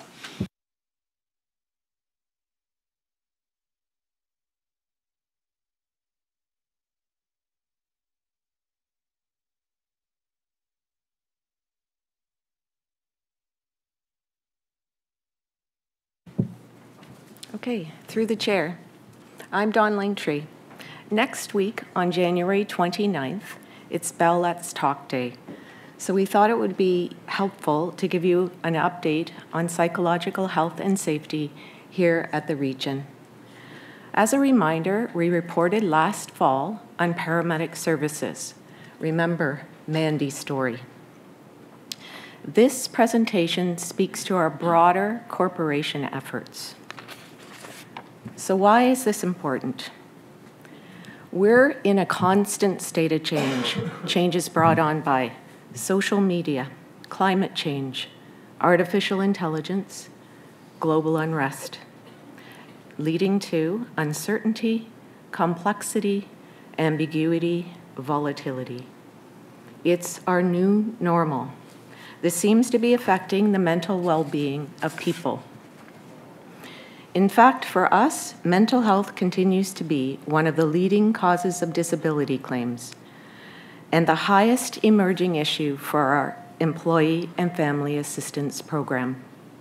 This is an important issue for staff. It impacts absenteeism and presenteeism. We also have a legal obligation under the Occupational Health and Safety Act to take every precaution reasonable in circumstances for the protection of workers. This protection includes psychological health. This, together with our ethical responsibility as part of our corporate social responsibility strategy, provides for the why. Globally, mental health has become a prominent issue. For example, Britain has a Ministry of Loneliness. New Zealand introduced a well-being budget. The World Health Organization just declared burnout as an official syndrome. And here in Canada, nearly 500,000 people that we know of in any given week are unable to work due to mental health challenges, leading to the creation of a national standard for psychological health and safety. And as you know, there is one specifically for paramedics. These are world-renowned and evidence-based and have guided our human resources planning. They are founded on prevention, promotion, and resolution. There are 3 key things to note. First, the standards include 15 workplace factors, 2 specific for paramedics, that can affect mental well-being. When we understand these connections, we can become mindful of them, applying empathy. They range from recognition to civility and respect to clear leadership and expectations. Second, physical safety is one of these factors. Our goal is to make all of them important. Just as we as a society have learned the importance of staying physically safe, we need to do the same for our mental well-being. Finally, the 2 paramedic factors, cumulative exposure to critical and stressful events and other chronic stressors, are important as they can contribute to PTSD and other issues. What's interesting is we found that these factors play out in other parts of our organization through vicarious trauma or compassion fatigue. For example, our caseworkers, housing workers, public health nurses who come in contact with people or families experiencing domestic violence, or people with mental health and addiction challenges, or our folks delivering direct client service through community access, the call center, or our weigh scale operators who often experience incivility and disrespectful behavior, or our long-term care personal support workers and nurses who, on a day-to-day basis, care for those with dementia. And these are just a few examples. We also learned there is varied understanding about mental health and the fact that it exists across a continuum or dual continuum. Not understanding this contributes to negative views and stigma. Also, there is low awareness of how the 15 factors play out.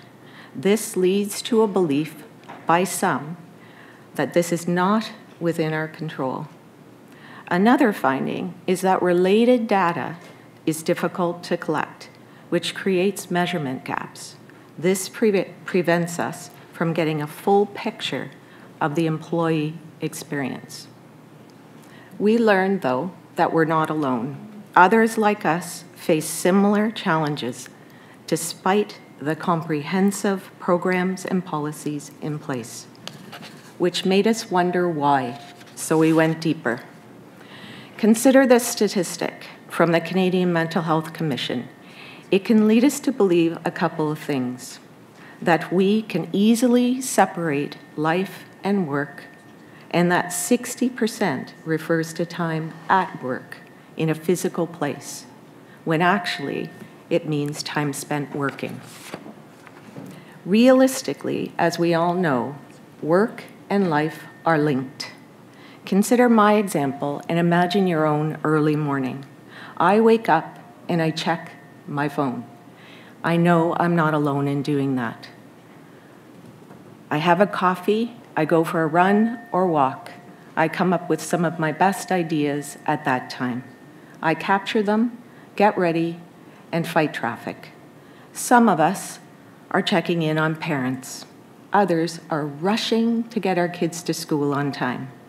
And with 5 generations in our workforce, just how life and work integrate is very different for everyone. Appreciating this is a more accurate picture of our lives today. So we learned we can't implement the standard alone. The one factor we can't forget is the human factor. This means that we can't checkbox our way through this. The 15 factors are not mutually exclusive. One factor may be connected to any number of other factors in an endless sequence of personal experiences. Add to that the need to appreciate all of our dimensions of diversity. As a colleague in paramedics put it, if we don't appreciate or recognize the human factor, it would be like offering a black and white solution to a rainbow problem. So there's a reason why this is so hard. Historically, work was never intentionally designed to see people. In fact, people were considered extensions of machines. So today, and in future, the design of workplaces are shifting to recognize the value of people in the way that work is done. So changes need to be made to protect the minds of workers in an environment that was never really intentionally designed for this. If we don't realize our work structures and processes need to adapt, then absenteeism and staff retention could be impacted. This is really about shifting how we think to appreciating and supporting the whole person whose lives are shaped both in and out of work.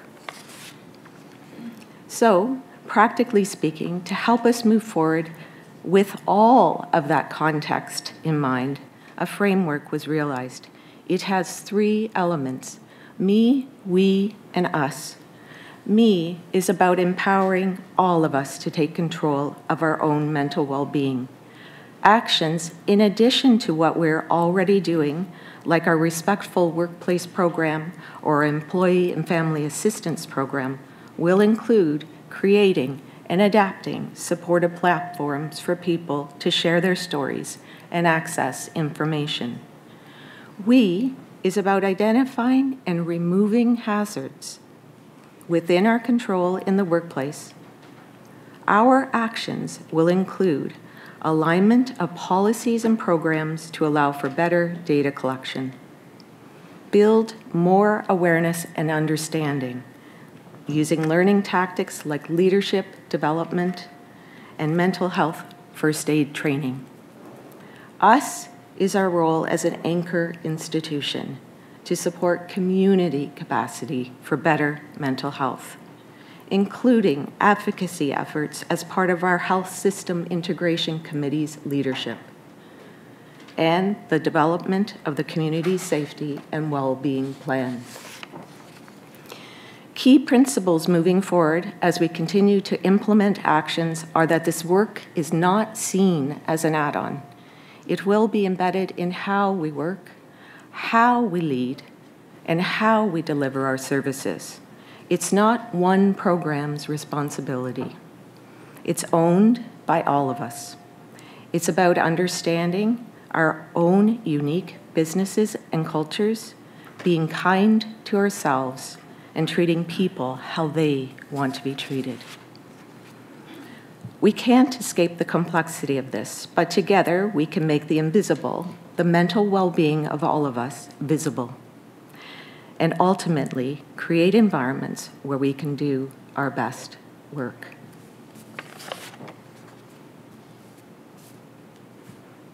Thank you. Thank you, and well said. Councillor Sinclair. Yes, thank you, Mr. Chairman, through to the delegation. I see you've got, I guess it's point 14 and 15 in the tables, specifically dealing with paramedics. And there's a mention of a Road to Mental Health, Mental Readiness Program. And then the other points there about Peel-aligned initiatives seem to be a bit mechanical, and I thought what we heard directly from the paramedics last fall was that they definitely needed extra attention beyond their supervisors and beyond their peers. Is that covered in the program, or is that something we should be looking at? It is covered, yes. We're looking at it holistically, and Peter, our Chief Dundas, is looking at it more integratedly within his program as well. All right, thank you. Yeah. Thank you, Mayor Thompson. Councillor Sinclair brought up a good point, and it was interesting. And I know this is still part of this. I know it's Peel, but it's also the Peel Regional Police. Is there anything there that covers our police officers as well? Because it seems that we are getting some senior management that are taking leave of this. You know, everybody, they're helping everybody below them, but it's like the paramedics, it's like the fire. It's all a hierarchy, and who's helping the top guy? I would agree. And part of the sort of us category is that we are going to try to share what we've learned with the rest of the community, which would include the police. This particular sort of overall strategy is for the region. Go ahead, through the CAO. Just to add to Don, through the chair, to add to Don's response, having spoken to the chief of police, they do have a comprehensive psychological health and wellness program. However, there is always room for growth and improvement. So he is spending a lot of time not only with the commissioners, but also with Chief Dundas to determine how to further improve it and to share these learnings. So there's certainly openness and willingness for those discussions. Thank you. Thank you very much for your presentation. I have a motion moved by Rass and Downey that the Psychological Health and Safety Framework as outlined in Section 2 and Appendix 2 of the report from the Acting Commissioner of Corporate Services titled Psychological Health and Safety at the Region of Peel Update be endorsed. Show of hands vote. Do I need a recorded vote? I need a recorded vote. If you'd push your button accordingly, please.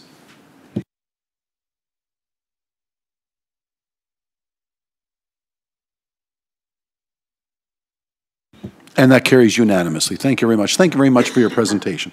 Okay, that concludes delegations and staff presentations. Before I go to individual committees, I was remiss at the beginning of the meeting. Oh, by the way, and it explains why I've been bumping into ministers. I had the pleasure on Sunday and Monday to be downtown for the ROMA conference, Rural Ontario Mayors. And I've really got to shout out and single out Mayor Thompson, who is the chair of the organization. What a marvelous presentation you folks put on. Was it 1,400 of our leaders from abroad? Actually, 1,518. 1,518. I tell you, the high water mark was the Premier spoke to us Monday morning. I think Monday afternoon at 4 o'clock, they put together a panel to answer questions from all of the delegates. All 22 cabinet ministers were on the podium. All of cabinet showed up and for 90 minutes took questions of any kind from the crowd. It was very well done. And I know I bumped into Joanna Downey there, and Madam Mayor, Mayor Crombie, I know you, even though you're under the weather, you were there on behalf of some advocacy as well. So well done to all. But to you, Al, what a great job that was done. And a nice time in the corridors to talk to some of our colleagues in government and continue to be advocates for Peel and our communities. So well done and thank you. With that, we're on to item 9, items related to Public Works. Councillor Groves, if you would chair. And I see that's going to be a bit of a problem because she's not in her chair. Councillor Fortini, okay, why don't I, otherwise I'll take, but I'll give them one moment to see if we can rustle them up. Thank you, Bonnie. So, Councillor Ford, I don't know if Annette's right behind you, but otherwise you're going to chair item 9, items related to Public Works as Vice Chair. Councillor Fortini, if you could chair this meeting for us. But, oh, sorry, and here we are. Councillor Groves has just arrived with regards to item 9. Councillor Groves, if you could chair the Public Works agenda, please. Thank you, Mr. Chair. Sorry, I had an emergency with my mom. We have before you under items of communication, it was held by Mayor Thompson, and it's item 10.2. It's a letter from Mayor Thompson regarding automated speed enforcement implementation. Oh, Oh, Councillor Parrish, I'm sorry. Yes, I just, congratulations on implementing the speed enforcement, but just wanted to check. Mississauga and Brampton pay for their own ASE cameras. Is this just for the regional roads, and you'll be paying for your own ASE cameras? This is a unique one here where we are on this one. This is the reason why we had to go through the ministry is it's the provincial highway, so we had to work with the province of Ontario. This is like a really one-off. Okay, good. Thank you very much. Okay, thank you.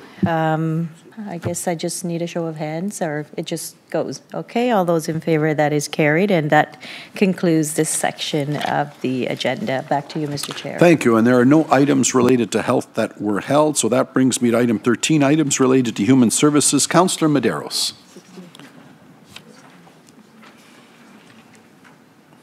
Oh, no, and I apologize. Yeah, even you've already dealt with that. I was thinking to myself, either I didn't pay attention. It was a trick question. No, the fact both of those have already been knocked off, which brings me to item 15, items relating to planning and growth that Councillor Pellecci will chair at this time. Chair Pellecci. Thank you, Mr. Chair. I saw the one item that was put into consent, and the other item wasn't requested, so it's just a letter of correspondence. It went into consent. 15.1 went into consent. Nobody wished to pull it. So before you, members of council, you have a letter of correspondence from Gagnon Walker Domes on behalf of the Mayfield East Landowners Group, letter dated January 22nd. Can I get mover, Councillor Downey, seconded by Councillor Innes. All in favor? Carries. Back to you, Mr. Chair. Thank you. Brings us down to items related to enterprise programs and services. Chair Fonseca. Thank you, Mr. Chair. 17.2, terms of reference for the preparation of a report on police funding allocations was held by Councillor Parrish. Yes, thank you very much. With all due respect, I don't think these terms of reference bear any connection at all to the motion that I moved, nor did they pay any attention to the motion that was actually passed by this council. I wasn't at the meeting. I'd like to substitute another motion, please. That a steering committee of CAOs and CFOs be reconstituted with sufficient support staff from each lower tier municipality in the region to review the policing policy options as considered in the E&Y report and any other sources of relevant data, and further, a consultant be hired to do technical analysis if the steering committee feels such assistance is necessary to complete the study and prepare a report for regional council. I want to take the politics out of it, put the staffs back into it, and have them report back to us. It's not going to be a lot of money. We've already paid $600,000 for Ernst & Young, and I think our CFOs and CAOs did a really good job on that whole exercise. So I'd like to send it back to them. These terms of reference pay absolutely no, they won't work. I can hear them coming back and saying, no, nobody's going to give you their data, and it's too much work, and it's going to take 7 years. And I think we just reconstitute the committee we had before that worked so well, and it'll be done quickly and efficiently. Okay, thank you, Councillor Parrish. So this is a motion, correct? Is there? Yes, I have it here if somebody wants to put it on the screen. Is there a way to get it on the board? Christine. Sorry. And while that is happening, we would need a seconder. Seconded by Mayor Crombie. And Mayor Crombie is next on the board to speak. I was just going to thank Carolyn for this initiative and say that, I'm sorry for my voice again, the report that was brought back by our staff is pretty vague, and it talks about a SWOT analysis. And I think that there is some existing work that has been done, but I think the lower tiers need to be engaged, not just the staff here at the region. So the simplest way to do it would be to reconstitute a working committee that worked with the governance issues. So I support this fully, and I hope everyone will as well. Thank you. Okay, thank you. We have the chair on the board. Thank you. And my question is just one of procedure and process, and maybe the CAO wanted to speak to the same thing. It is the police function. There is a police services board. They respond to regional council and regional council only, but now you're going to have the other municipalities get involved in that. I just want to make sure that's a framework that's appropriate under the circumstances. But I think the CAO, I just want to make sure we get it right, that I don't go back to the police service with, what do you guys think you're doing? And I just want to make sure we're properly constituted, and I don't know if the CAO had a similar thought. Okay. And is it possible to get the motion on the board? I think that might be helpful. Yeah. Yeah, okay. Yes. Nancy. And I'd like to add, even though Caledon isn't Peel Regional Police, I think they should be at the table to watch what's going on and to contribute.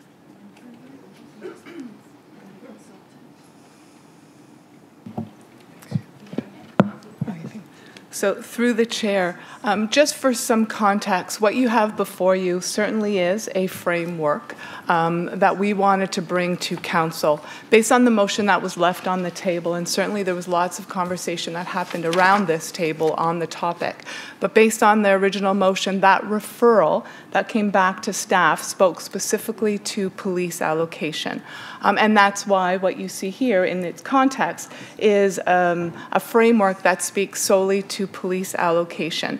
We did not speak to EY or any of that. It really was to go out fresh, look at what evidence we have before us, whether it be through other models, so OPP or other models that may exist that are policing models. And certainly the other component is being able to work in a neutral, objective area where you're starting fresh. There are consultants that definitely speak and work in this realm that are exclusive, and they have the expertise that council would want on this topic. And the goal for staff is to not come to council one time, but certainly bring council on board and come periodically so that the conversations can continue to be had around this table. And at the end of June, have the opportunity to bring before you data, analysis of data, certainly not recommendations. Those are for you as regional council to discuss in preparation for budget. And if I still have the floor, Madam Chair, these two don't preclude each other. I'm just trying to organize it so that it comes back to the same non-political efficient group we had before. They can take all of this that you've done, and I think they can streamline it, and everybody can work together and come back with a good report. As you say, staff probably wouldn't want to make a recommendation. I think what they want to do is come back with a report that they present all options to us. So I think it's a complementary thing. I don't think it's... I just looked at this and I thought this is going to take forever, and let's snap this into something that already worked once. Okay. Thank you. We have further speakers. Mayor Brown. I would just say I don't think it's necessary to reference the Ernst & Young. I think you could take that out and just say review the policing policy options. We certainly felt the Ernst & Young discussion on the policing models was flawed. I know that was the technical feedback we got at the City of Brampton. And so I wouldn't want them continuing down the road of comparing the Region of Peel to a rural area. And so if you want to have agreement and give flexibility to what the on what the review should be. I obviously think this is unnecessary, but if we're going to do it, then it shouldn't be tied to what was initially a flawed assessment. Yeah. Okay. Okay, thank you very much. Councilor Medeiros. Thank you very much. I guess to the mover, and I say this, when we talk about a steering committee, I'm not, again, I won't speak, and our mayor just spoke, but when we're committing resources from our municipality for an objective and a direction that was given predominantly by another municipality that seeks information, you're really compromising because at the City of Brampton, we just went yesterday, we're going over an official plan. We declared a healthcare emergency. We have our CAO stretched everywhere.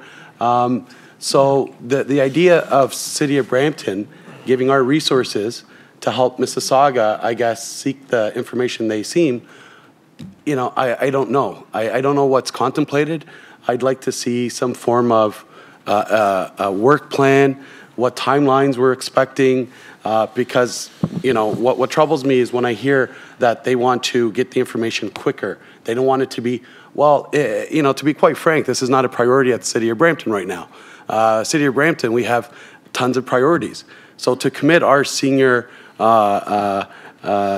executive team, I'm not sure if it's, you know, we can approve it here, but do we have the opportunity for us to discuss it at the City of Brampton? Because we really have, we have a mayor who is a force of nature and is very ambitious, and we have an agenda that we want to fulfill. So I'm just not sure at this stage what type of commitment that we're being asked to participate in.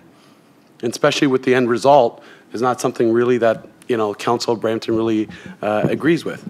So, and then after regarding the consultant to be hired, I'd like to see the financials of what we're contemplating as well. And I don't have that information here. So I'm not, you know, I'm not comfortable saying to be hired. I'd like to see what the costing would be.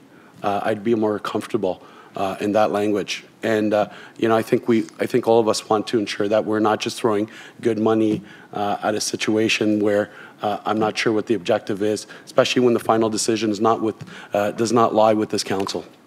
Thank you. Okay, thank you. I do see Patrick on the board. Patrick, would you like to speak to comments here? Yes. Oh, sorry, Patrick O'Connor. Patrick O'Connor, I think speaking directly to this ahead of Mayor Brown. If I might just suggest, Madam Chair, for enhanced clarity, I think it's consistent with the intention that there be a specific reference to allocation of policing costs as opposed to the use of the term policing policy, because an external person reading this, I think, could be confused by policing policy as an extremely broad concept. I think it should be focused on, I think it's intended to be focused on allocation of costs. Yes. Okay. Thank you for that. And back to the board, Mayor Brown. And I have sympathy for what Councillor Medeiros was saying, that obviously our CEO and CFO are busy with the local agenda we have, and I'm sure it would be acceptable that if it's a CEO or a representative of the CEO, it doesn't necessarily need to be the CEO. I assume that's the wordsmithing. We could have someone else designated from the city to make sure that the steering committee is that the consultant that is hired is agreeable with all three municipalities. I would reiterate that I think this is going to be a cost that's not necessary, but obviously a slim majority of regional council felt that this was worth the cost. And so despite the fact we voted against that, if they're going to do this report, it should certainly be someone that's agreed to by the three municipalities.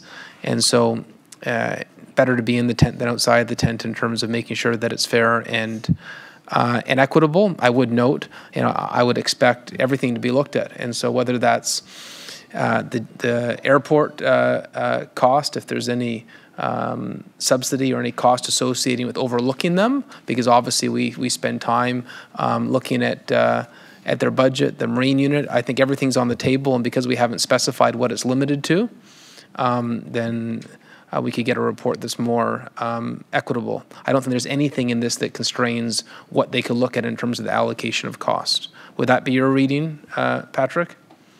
Okay. Okay, thank you very much. Councillor Parrish? Well, that would be usually, they say a racehorse, or a camel is a racehorse designed by a committee. But in this case, I think we're melding it into something that we're all going to cooperate with, and it's going to work for all of us. So in this case, it's fine to have all the amendments, and I thank Patrick, as always, for his astute observations. As long as you're happy assigning someone to take the place of your CAO, we're good. I'm good with that, and I'm sure no one else is going to mind. You'll choose carefully, and as far as the consultant's concerned, that will have to meet with the approval of all the municipalities and the region. So I'm good with it. Okay. Oh. Thank you. I like that song. You got us singing it. Thank you, and just to comment, I wasn't going to comment on this, Mayor Brown, but you said it, that it passed with a slim majority of council, slim majority representing the majority of the population of the region of Peel and the biggest municipality within the region of Peel. So while it's a slim majority, it represents the bulk of the population. I was going to suggest, and if Brampton's fine with it still saying chief administrative officers and chief financial officers, but if that's a problem for the members from Brampton, that we just say that the municipalities be requested to assign staff to sit on a steering committee with regional staff. And then the municipality decides whether it's chief administrative officers and chief financial officers. I know it says or their designates, but I'm not sure you need to be that specific with the positions. If you just leave it up to staff, because there may be more appropriate staff that could sit on the committee. But if Brampton's fine with the wording as it is now, then that's okay. But that was why I was on the board, was just to make that suggestion. Okay, thank you for those comments. I do have the regional chairs on the board, but just from looking to clerks from a process standpoint. So this motion is here first, but then we still have to deal with the actual report, correct? They're separate. Or is this replacing, this is, refer the report to the committee, okay. So we will deal with this first and then the report. Okay, the regional chairs on the board. Thank you, and maybe I'll take this opportunity, and this is one of the difficulties when we get motion right on the floor of council and we've got to think it through. It'd be more helpful if we could get them in advance as our policy allows for and calls for, but you have nobody from the police in the room. So if you need data, who are you going to get your data information? No. Okay, but hold on, but don't you want their understanding of what their funding might be, how it's apportioned? I'm asking. No. Okay, as long as you're mindful of that. Okay. As I said, nice to get these in advance so that we can, might have been something I might have liked to have asked my friends at the police board, but okay, thank you. Okay, Councillor Parrish, you're back on board. In addressing what the chairs just said, it would be very nice if we got our stuff in advance. I get stuff on a Tuesday afternoon. Yeah. That's like the Melling report. I had to call and say, are we getting the slides? I think it's getting sloppier and later all the time. And if you want my stuff quickly, how about you get your staff to get our stuff out quickly? I'm getting tired of getting stuff at the last minute. My office is scrambling to redo the agendas. I think the agenda should be out the Thursday before a meeting, and you're going to get all my motions in gold, bronzed if you want them. Okay, and if I could respond, I'm welcome to hear that. But what you're asking for is to amend the policies that you've approved in the past before, and not that different from the ones I lived with for 30 years in Mississauga. Well, we can do that at our committee meeting so next week. let's not be hypocritical about it. It's what we've always done. It's what the policy is, and it's what Mississauga has done for the 30 years that I was there. Just to be clear, in fairness to my staff. Thank you. So that could come forward in a separate motion. So, okay, thank you. So seeing no one further on the board, we do have the motion before you, and this is a recorded vote.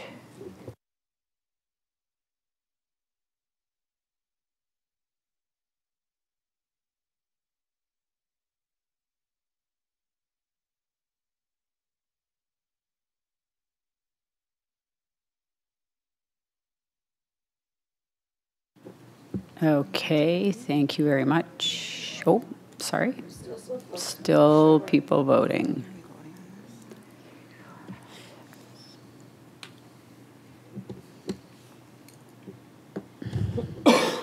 Now I believe everybody has voted, and it passes. Thank you very much. Now back to the report 17.2. We need a motion to refer the report to the committee. Councillor Parrish. Okay. Thank you. Looking to clerks, this does not have to be in a formal motion, just a show of hands. All in favor? Carried. Okay, thank you very much. On to item 17.3, options to maintain Mississauga's vote during a member's absence. Councillor Sato. Thank you, Madam Chair. So I was a little confused when I saw the report here, and because Council has already approved the motion that was passed by the Procedures Committee that we proceed with doing this, that we undertake the process, and also, and I think this is the most important part, and I was aware, I got a copy of this from staff, thank you, because I'd moved it at the committee, that we are not prepared to wait until the next term of office.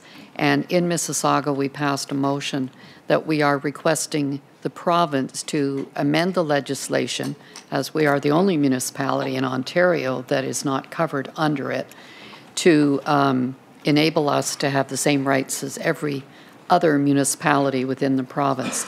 So I think the important part of the motion that Council already passed is that the province of Ontario be requested to enact such legislation to take effect during the current term of Council, notwithstanding Section 219 of the Act. Council has already approved that, so we don't need to do it again. So my understanding when I spoke with staff is that this report is really only to advise us legally that we have to request that of the province and at the same time go through the process so that in case the province does not amend the Act, at least it would take place in the next term of office. So I think that's the legal part of it. And I guess there was a discussion about whether it should be awaited, which we actually hadn't discussed at our committee. We were talking about requesting the same process of appointing one person from our council as every other municipality has and not really muddying the water. I think your explanation of how complicated a weighted vote would be, it's very clear to me that I don't think that's the way that we want to go. I think it just would, you know, you could have a vote separated by 0.091 of a vote, which is a little bit ridiculous and just doesn't seem to be the way. So I would suggest that we just continue on with leaving the motion that was already approved by the committee, approved by council, and receive this as background information. So I'd move receipt and just let things proceed. And staff have advised me that they're already working on the bylaw and all of the process. So I really appreciate that our staff are expediting this and moving as quickly as you possibly can to make it happen. So thank you for that. Okay, thank you, Councillor Sato. Mayor Crombie.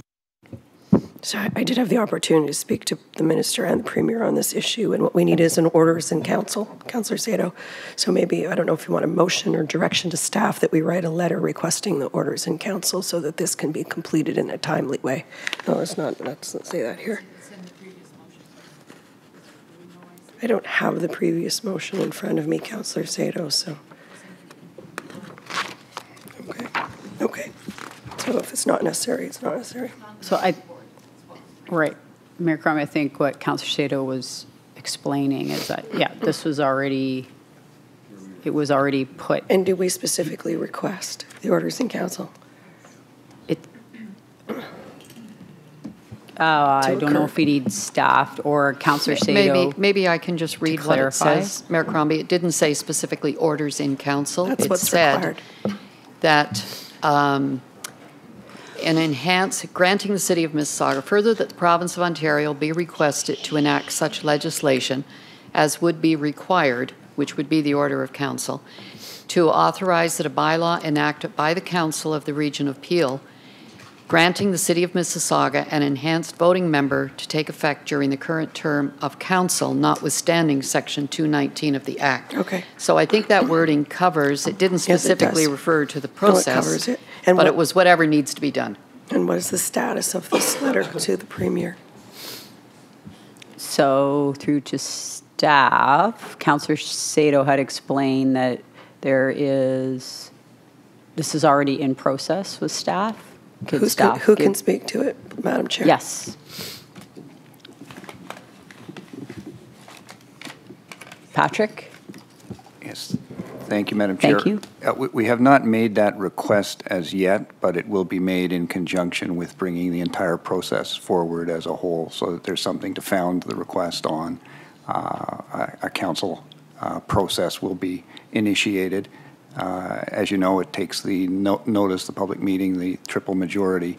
Once that gets started, and it is a priority to start it, the request for legislation will accompany that.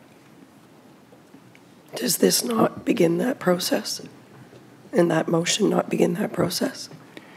I think it's fair to say that council's direction is sufficient to get us going on making the request, and we should do that sooner rather than later. So what's the timeline? For the entire process? How about when we begin it? Well, you have begun the process.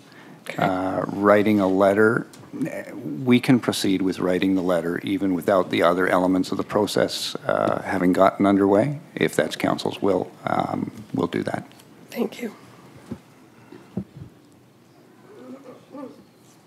Okay. Councillor Parrish is on the board. I hesitate to wade into the tension, but when the decision is made or granted by the province, this request that we're putting in now doesn't designate how we're going to do the extra vote. It doesn't say whether it's going to be a weighted vote or we're going to appoint somebody. Is that correct? Because we haven't had that discussion in Mississauga. Yeah, I think that the proposal that staff believe council to have endorsed is to track as closely as possible the alternate member provision that's available to Brampton and Caledon. And so in drafting the bylaw and bringing that forward, we would use that approach. That's not to say that council would be bound to accept that approach if it had a different idea, but that would be the sort of starting point. Okay, so you're saying we will select one person? Yes. Okay, thank you.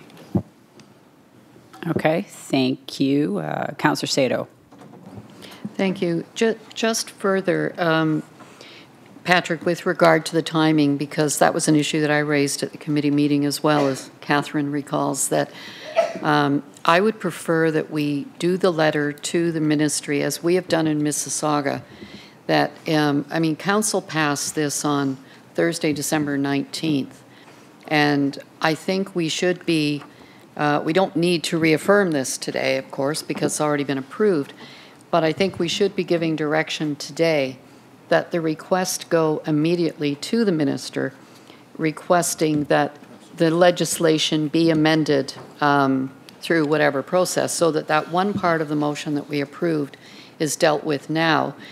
And I guess I would hope that if the minister agrees to amend the legislation, that we may not have to go through the process, because I don't recall, now maybe we did, but I thought when they brought in the legislation that put this in place for the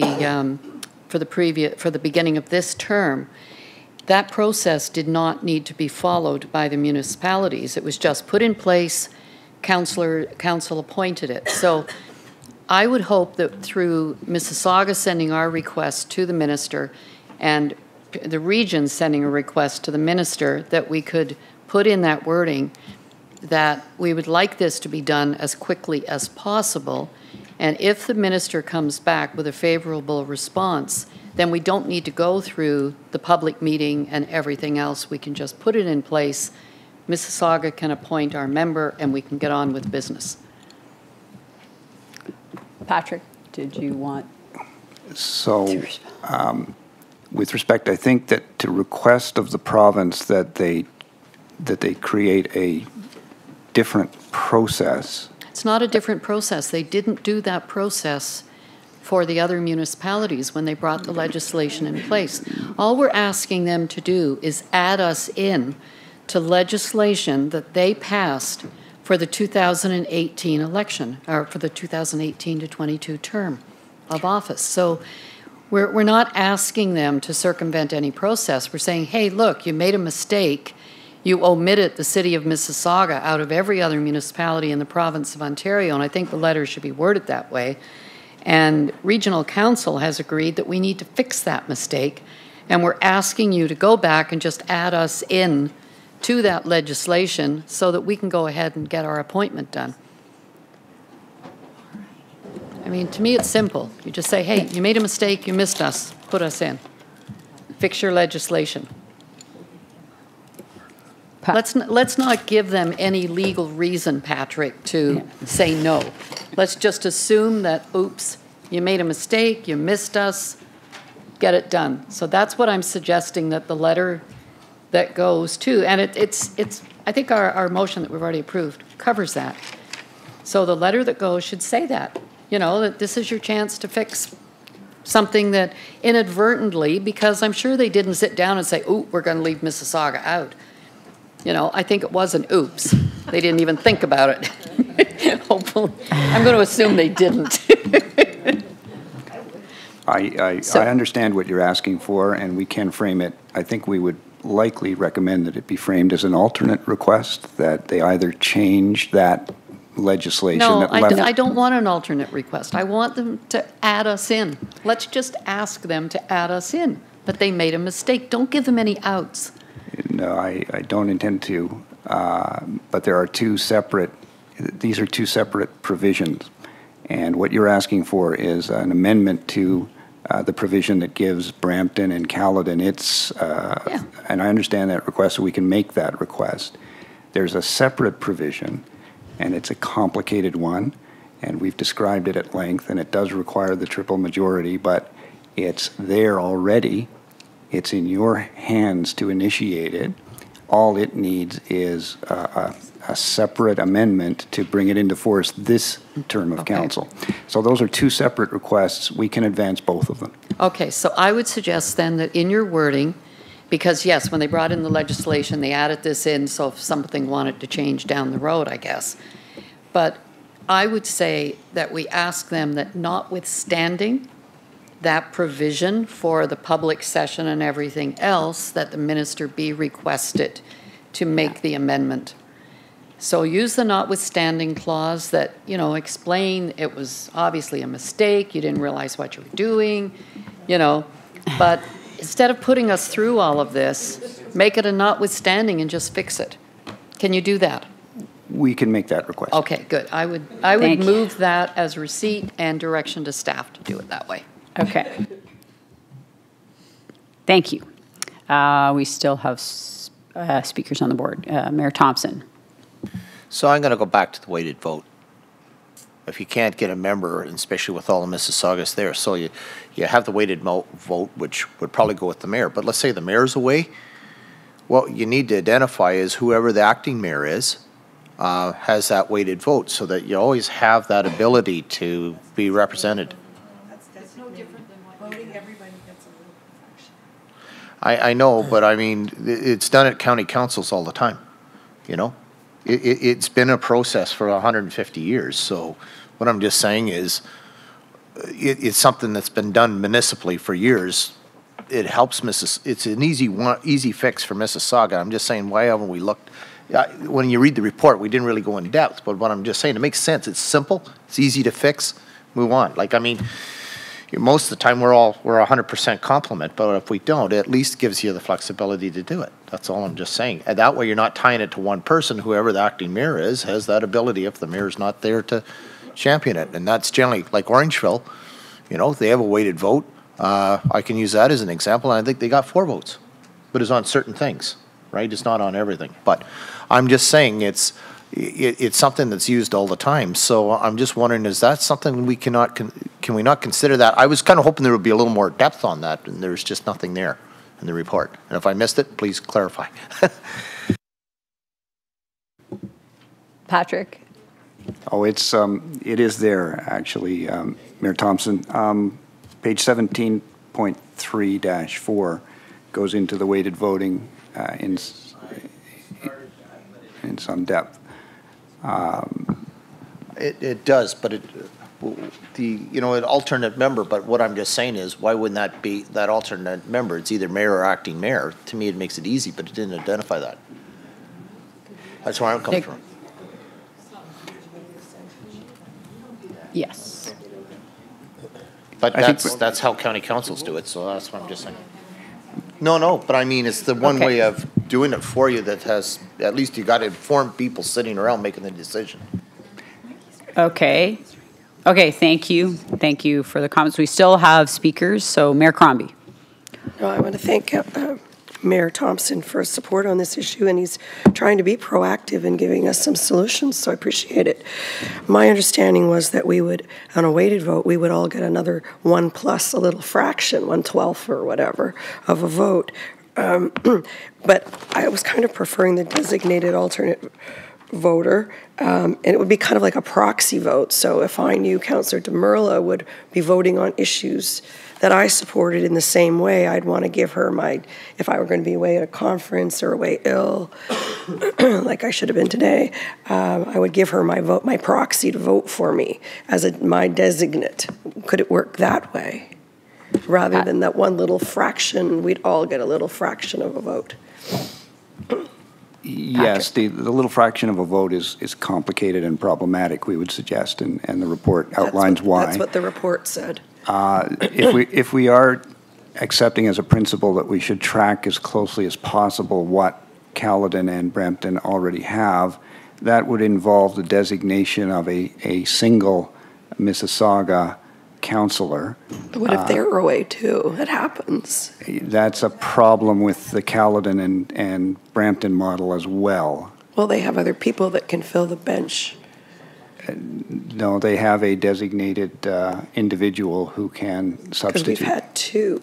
We've had a replacement for Mayor Thompson and a replacement for somebody else. Are you only one? So, I've seen different people here. Oh, okay. Go ahead, yeah. If I may, through the chair, each of the local councils, so Brampton and Caledon, have to pass a bylaw appointing a single councillor. Okay. So what Caledon did, you did see Councillor DeBoer was at one meeting, and later Councillor Early was at a different meeting. Yes. They, in Caledon, passed another bylaw replacing Councillor DeBoer with Councillor Early. So there is not two councillors available as an alternate. There is only one at any given time. It's Councillor Singh in Brampton, and it's been Councillor Singh for the whole term. Okay. What if you have two away? You just get the one alternate to come in. Despite there being two Caledon councillors absent, only one can come to the table. So it's not like someone could carry your proxy as your vote. Correct. I see. No, that would have been simpler because you'd pick the person who you know would vote. It would align your vote, right? Thank you. Okay, thank you for that clarification. Councillor Vicente. Thank you, Madam Chair.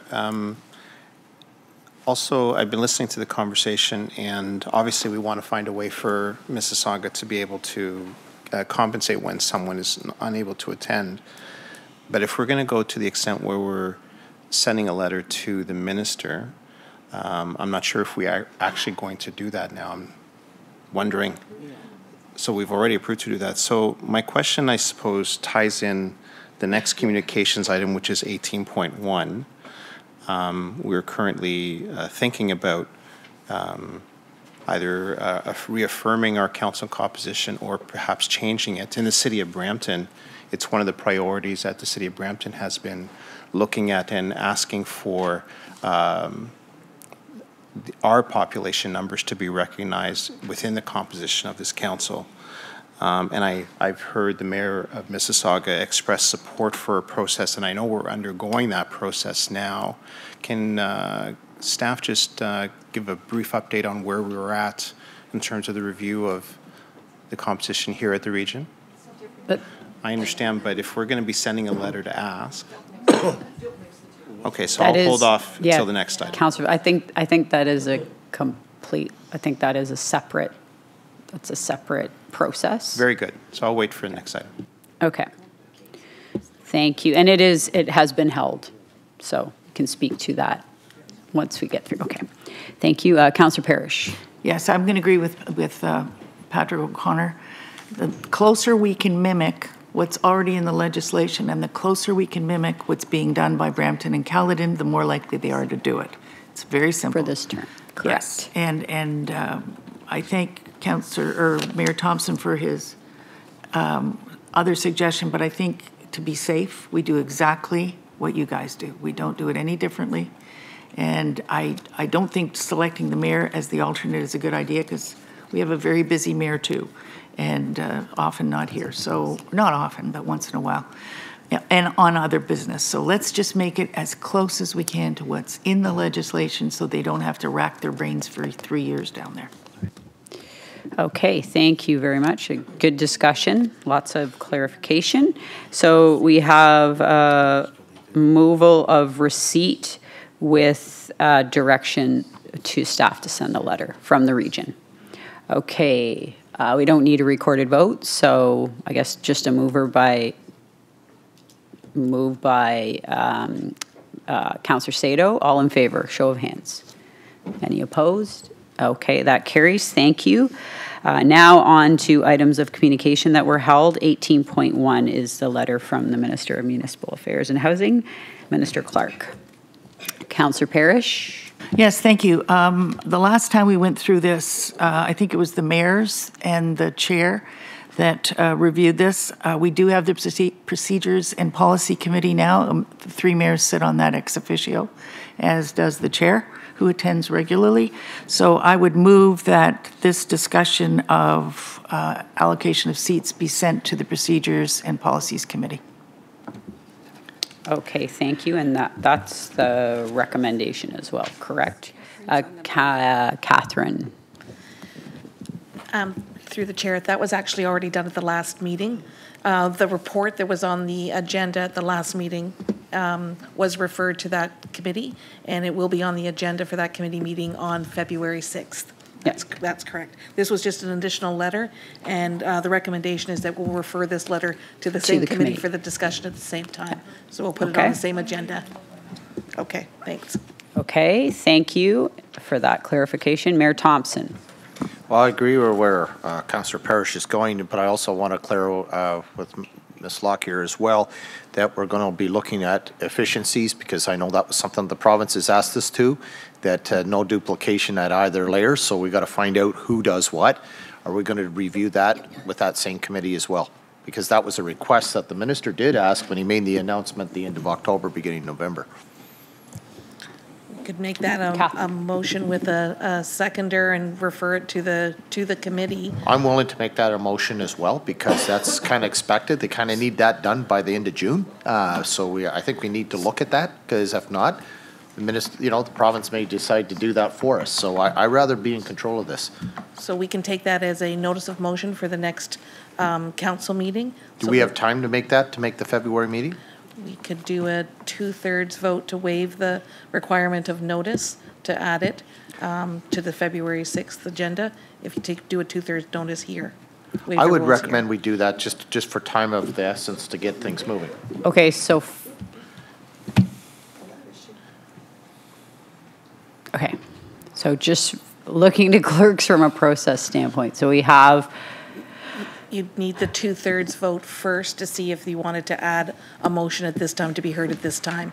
And then if council agrees that the motion can be heard today, then you could do the debate on the motion. And then that motion would just have a simple majority to pass. Okay, so looking to the board, okay. Mayor Crombie, take your name. Okay, so we need, Councillor Vicente, were you to...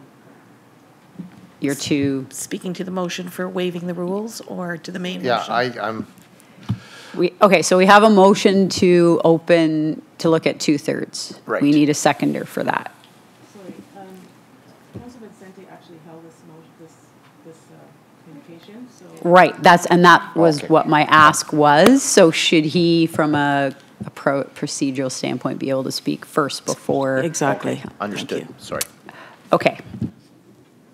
Councillor Vicente. Thank you, Madam Chair. In hearing that this item and this issue is being referred to the Procedures and Policy Committee, that certainly satisfies me that we're going to be having that conversation at committee level and then it comes to council.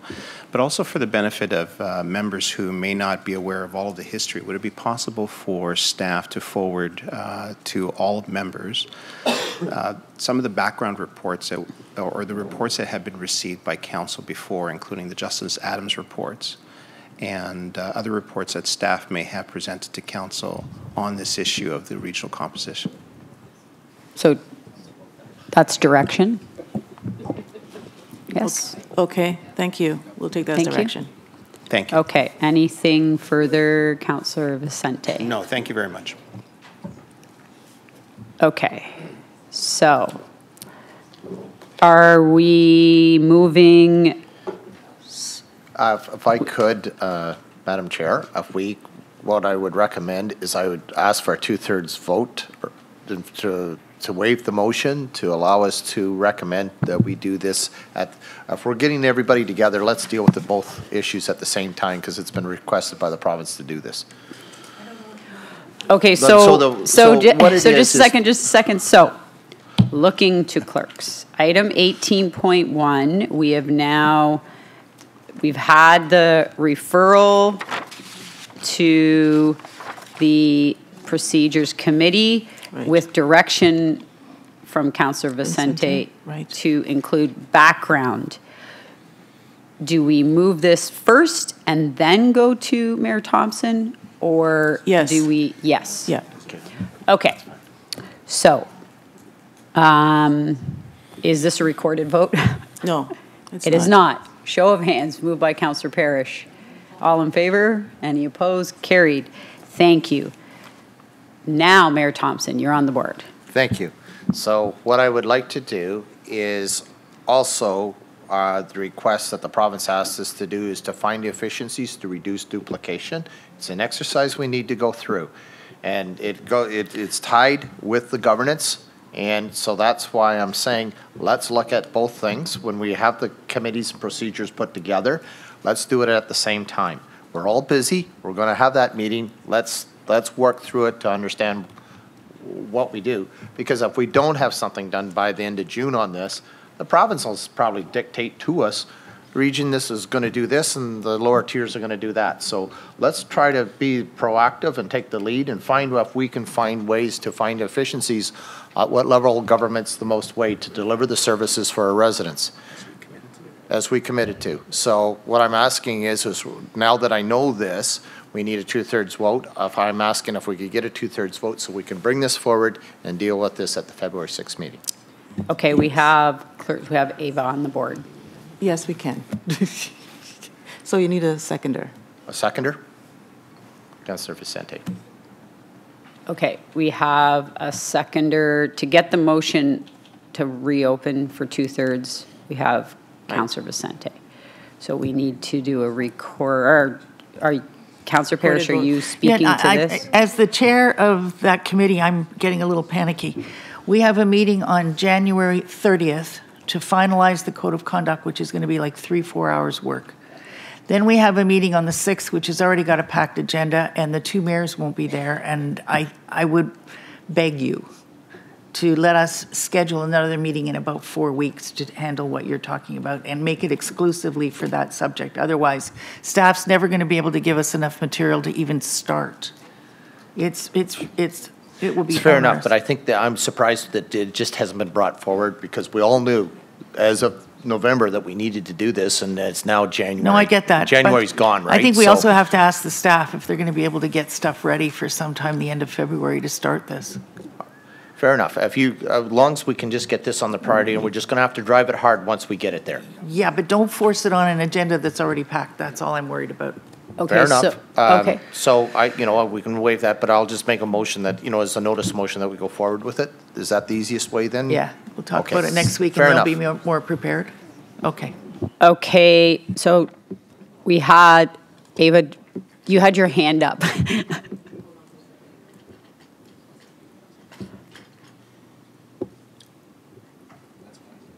Okay, so Mayor Thompson, you're withdrawing your motion, and you will submit a notice of motion.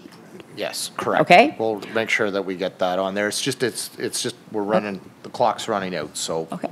We'll work with that, and Mr. Chair, I think we just want to make sure we get our wording right on that, so I'm okay with that then. I appreciate those comments. Now that but- I know we and- can't get it on the February 6th agenda, but we need to get that. And also to Councillor Parrish, who chairs that it's a packed agenda, so, okay, that's great. Councillor Ross is on the board. Thank you very much, Madam Chair. I guess my question is, why are we sending it to Policy and Procedures Committee? Is that the most appropriate place to do so? And could it not just come to full council here so we can deal with it at once? I think we all have an obligation to be involved in that type of decision, and given the time constraints, we could probably deal with it more expeditiously at a full council meeting. Yeah. So, Mayor Thompson, that would be, in terms of your motion, your notice of motion, when you put that forward, you would want it to come to full council to be on an agenda? Well, it'll have to come to council on the full agenda next round, right? So, which, is it next week? Or 2 weeks? February 13th. Yeah. February 13th. February 13th. So it'll come on that to have it ready for that, but I think the staff know about that. But I think once it explains on who does what, and I think the minister made it abundantly clear, we got to find these efficiencies. The reason why he punted it back and didn't make a decision on the governance and everything else, he said he heard 67% of the municipalities and the public asked that we solve our problems first.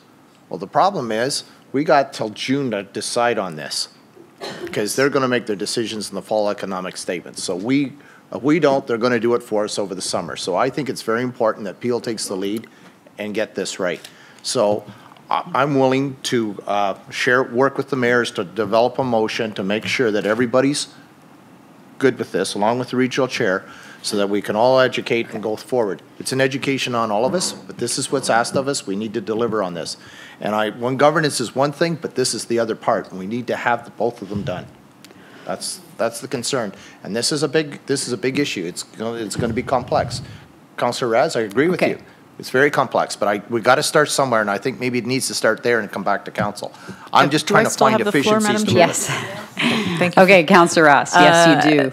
And perhaps my suggestion is, I don't think Policy and Procedures is the right committee. Maybe we can strike an ad hoc committee related to budget and efficiencies with a select group from all 3 municipalities, and I'm happy to be a part of that. Doing that, I'm not so sure. Maybe we should have maybe the CEOs at the table too. I don't know, because it's structure. I don't know. Yes. Think it through. Let's think it through. Why don't we have dialogue and we'll just kick it around and see if we can get something for the next meeting? Yes. Does that sound fair, Mr. Chair? Okay. Okay, Mayor Crombie. Thank you. So I'm not in disagreement. I think we need to find efficiencies. That's certainly what the province is after. We proposed one solution, but it's been turned down. But I don't know that any of us know how to go about finding savings through efficiencies. And so I was going to propose that we do a programs and services audit and hire a firm to do that for us. And I think there's money available at the province to help us. There is. Right. So I'd like to move that then. Mayor Crombie, I think that's the perfect thing for the committee to discuss and what that entails, et cetera. But I sort of had a similar thought, but I think we need to have a discussion. There is monies available to us. They keep reminding us of that. Yes. But I think we need an intermediate step to get there, but I think the suggestion is a good one. So back to where we are, let's have the mayor sit down and say, why don't we, it's not just what you do, it's what you're seen to be doing, and you're absolutely correct. The minister's made it very clear. The ball's in your court. I've said before, what happened wasn't a resolution. It was, here's the carrot before I come back with the stick. So you're absolutely right, because I want to hear ideas, I want to hear solutions. So good on all of us. Let's get a template that we can all agree to. But Mayor Crombie, I think your idea could very well be part of that template. But let's understand all the moving parts and part of your motion to be clear that we are succinct on that front. Yeah, thank you. Okay, great. Very good discussion, and so we will await the motion from Mayor Thompson for another agenda.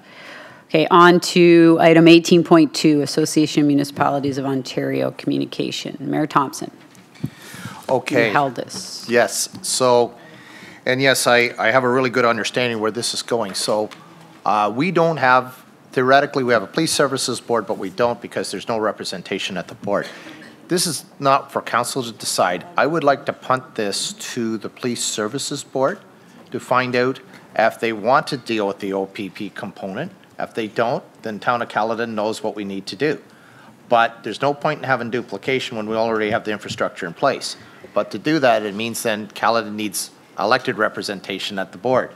It's very complicated, but I really think this isn't the place to have the discussion. I really think it needs to go to the police services board and have the executive director there decide how that best looks.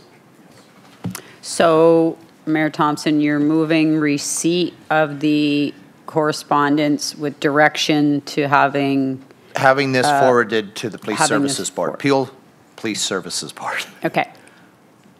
This does not need a recorded vote. Moved by Mayor Thompson. All in favor? Any opposed? Okay, carried. Thank you, and I believe that is back to you. Yes, thank you. Chair. That brings us to item 18, other business or council inquiries. Councillor Daskal.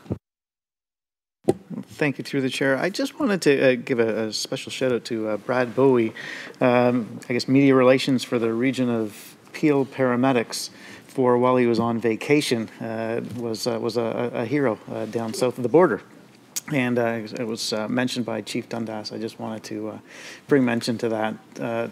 Doesn't just do it on the clock, but lives and breathes it. So special thanks. Well said, and good on all of us. Because of him, we made the region of Peel proud. Councillor Parrish. Yeah, I just, to do with the procedures and policy committee, for our meeting in February, one of the things we're going to be looking at is the criteria for a new CAO and a search and all the rest of it. I would like to send a little questionnaire out to everybody around the table so that we have some material back to work with to get started, so that we know what everybody sets as priorities and what everybody would like to see. So if you get it from me, I'll probably do it through the clerk's office, and it'll be kept confidential. Councillor Paleshi. No, I just what? I don't think you can do that. I think that's advancing the business of the corporation. I think I would support any type of questionnaire, but I think that has to come from staff. I don't just said it's believe. coming from the clerk. Oh, I just heard you say you were going to send that out. Well, I am instigating it. The clerk will do it, and it will go to the clerk. The clerk will summarize it, and she won't tell us what you said. Okay, so just to make sure that we're all above board, you're putting something together with HR, I assume, to send out to members of council with respect to the hiring of the CAO for the region. No, it's to set your priorities, where you see the region going, what you'd like, what sort of direction you'd like to see us go in, what sort of person you would like us to look for.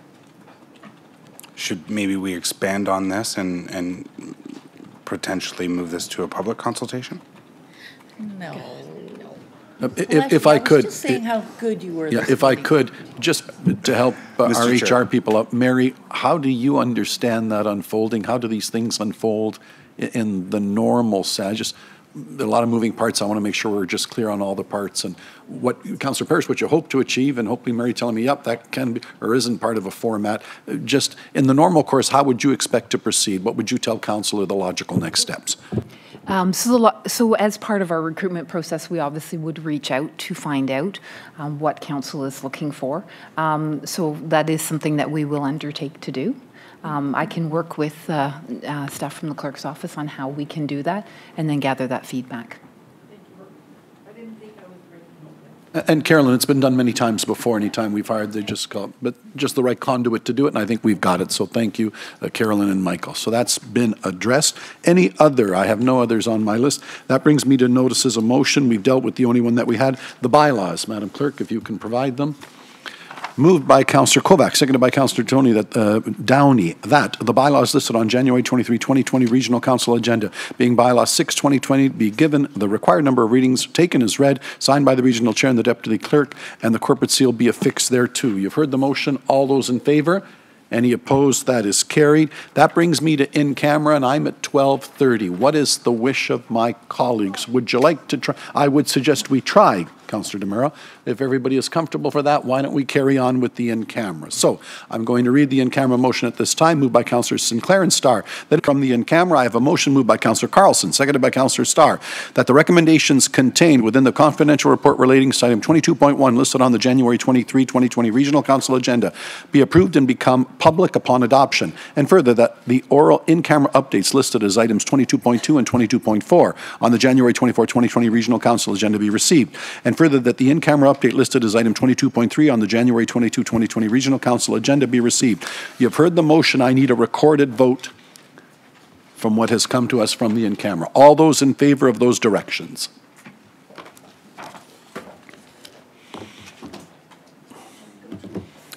That carries. Moving on, motion from Councillor Dasco, seconded by Councillor Paleschi, that bylaw 7/2020 to confirm the proceedings of Regional Council at its meeting held January 23, 2020, and to authorize the execution of documents in accordance with the Region of Peel bylaws relating thereto, be given the required number of readings, taken as read, signed by the Regional Chair and the Deputy Regional Clerk, and the corporate seal be affixed thereto. All those in favor, show of hands. That carries. And finally, moved by Councillor Fonseca, seconded by Mayor Crombie, that the January 23, 2020 Regional Council meeting be adjourned. All those in favor? Carried. Thank you all very much. Okay.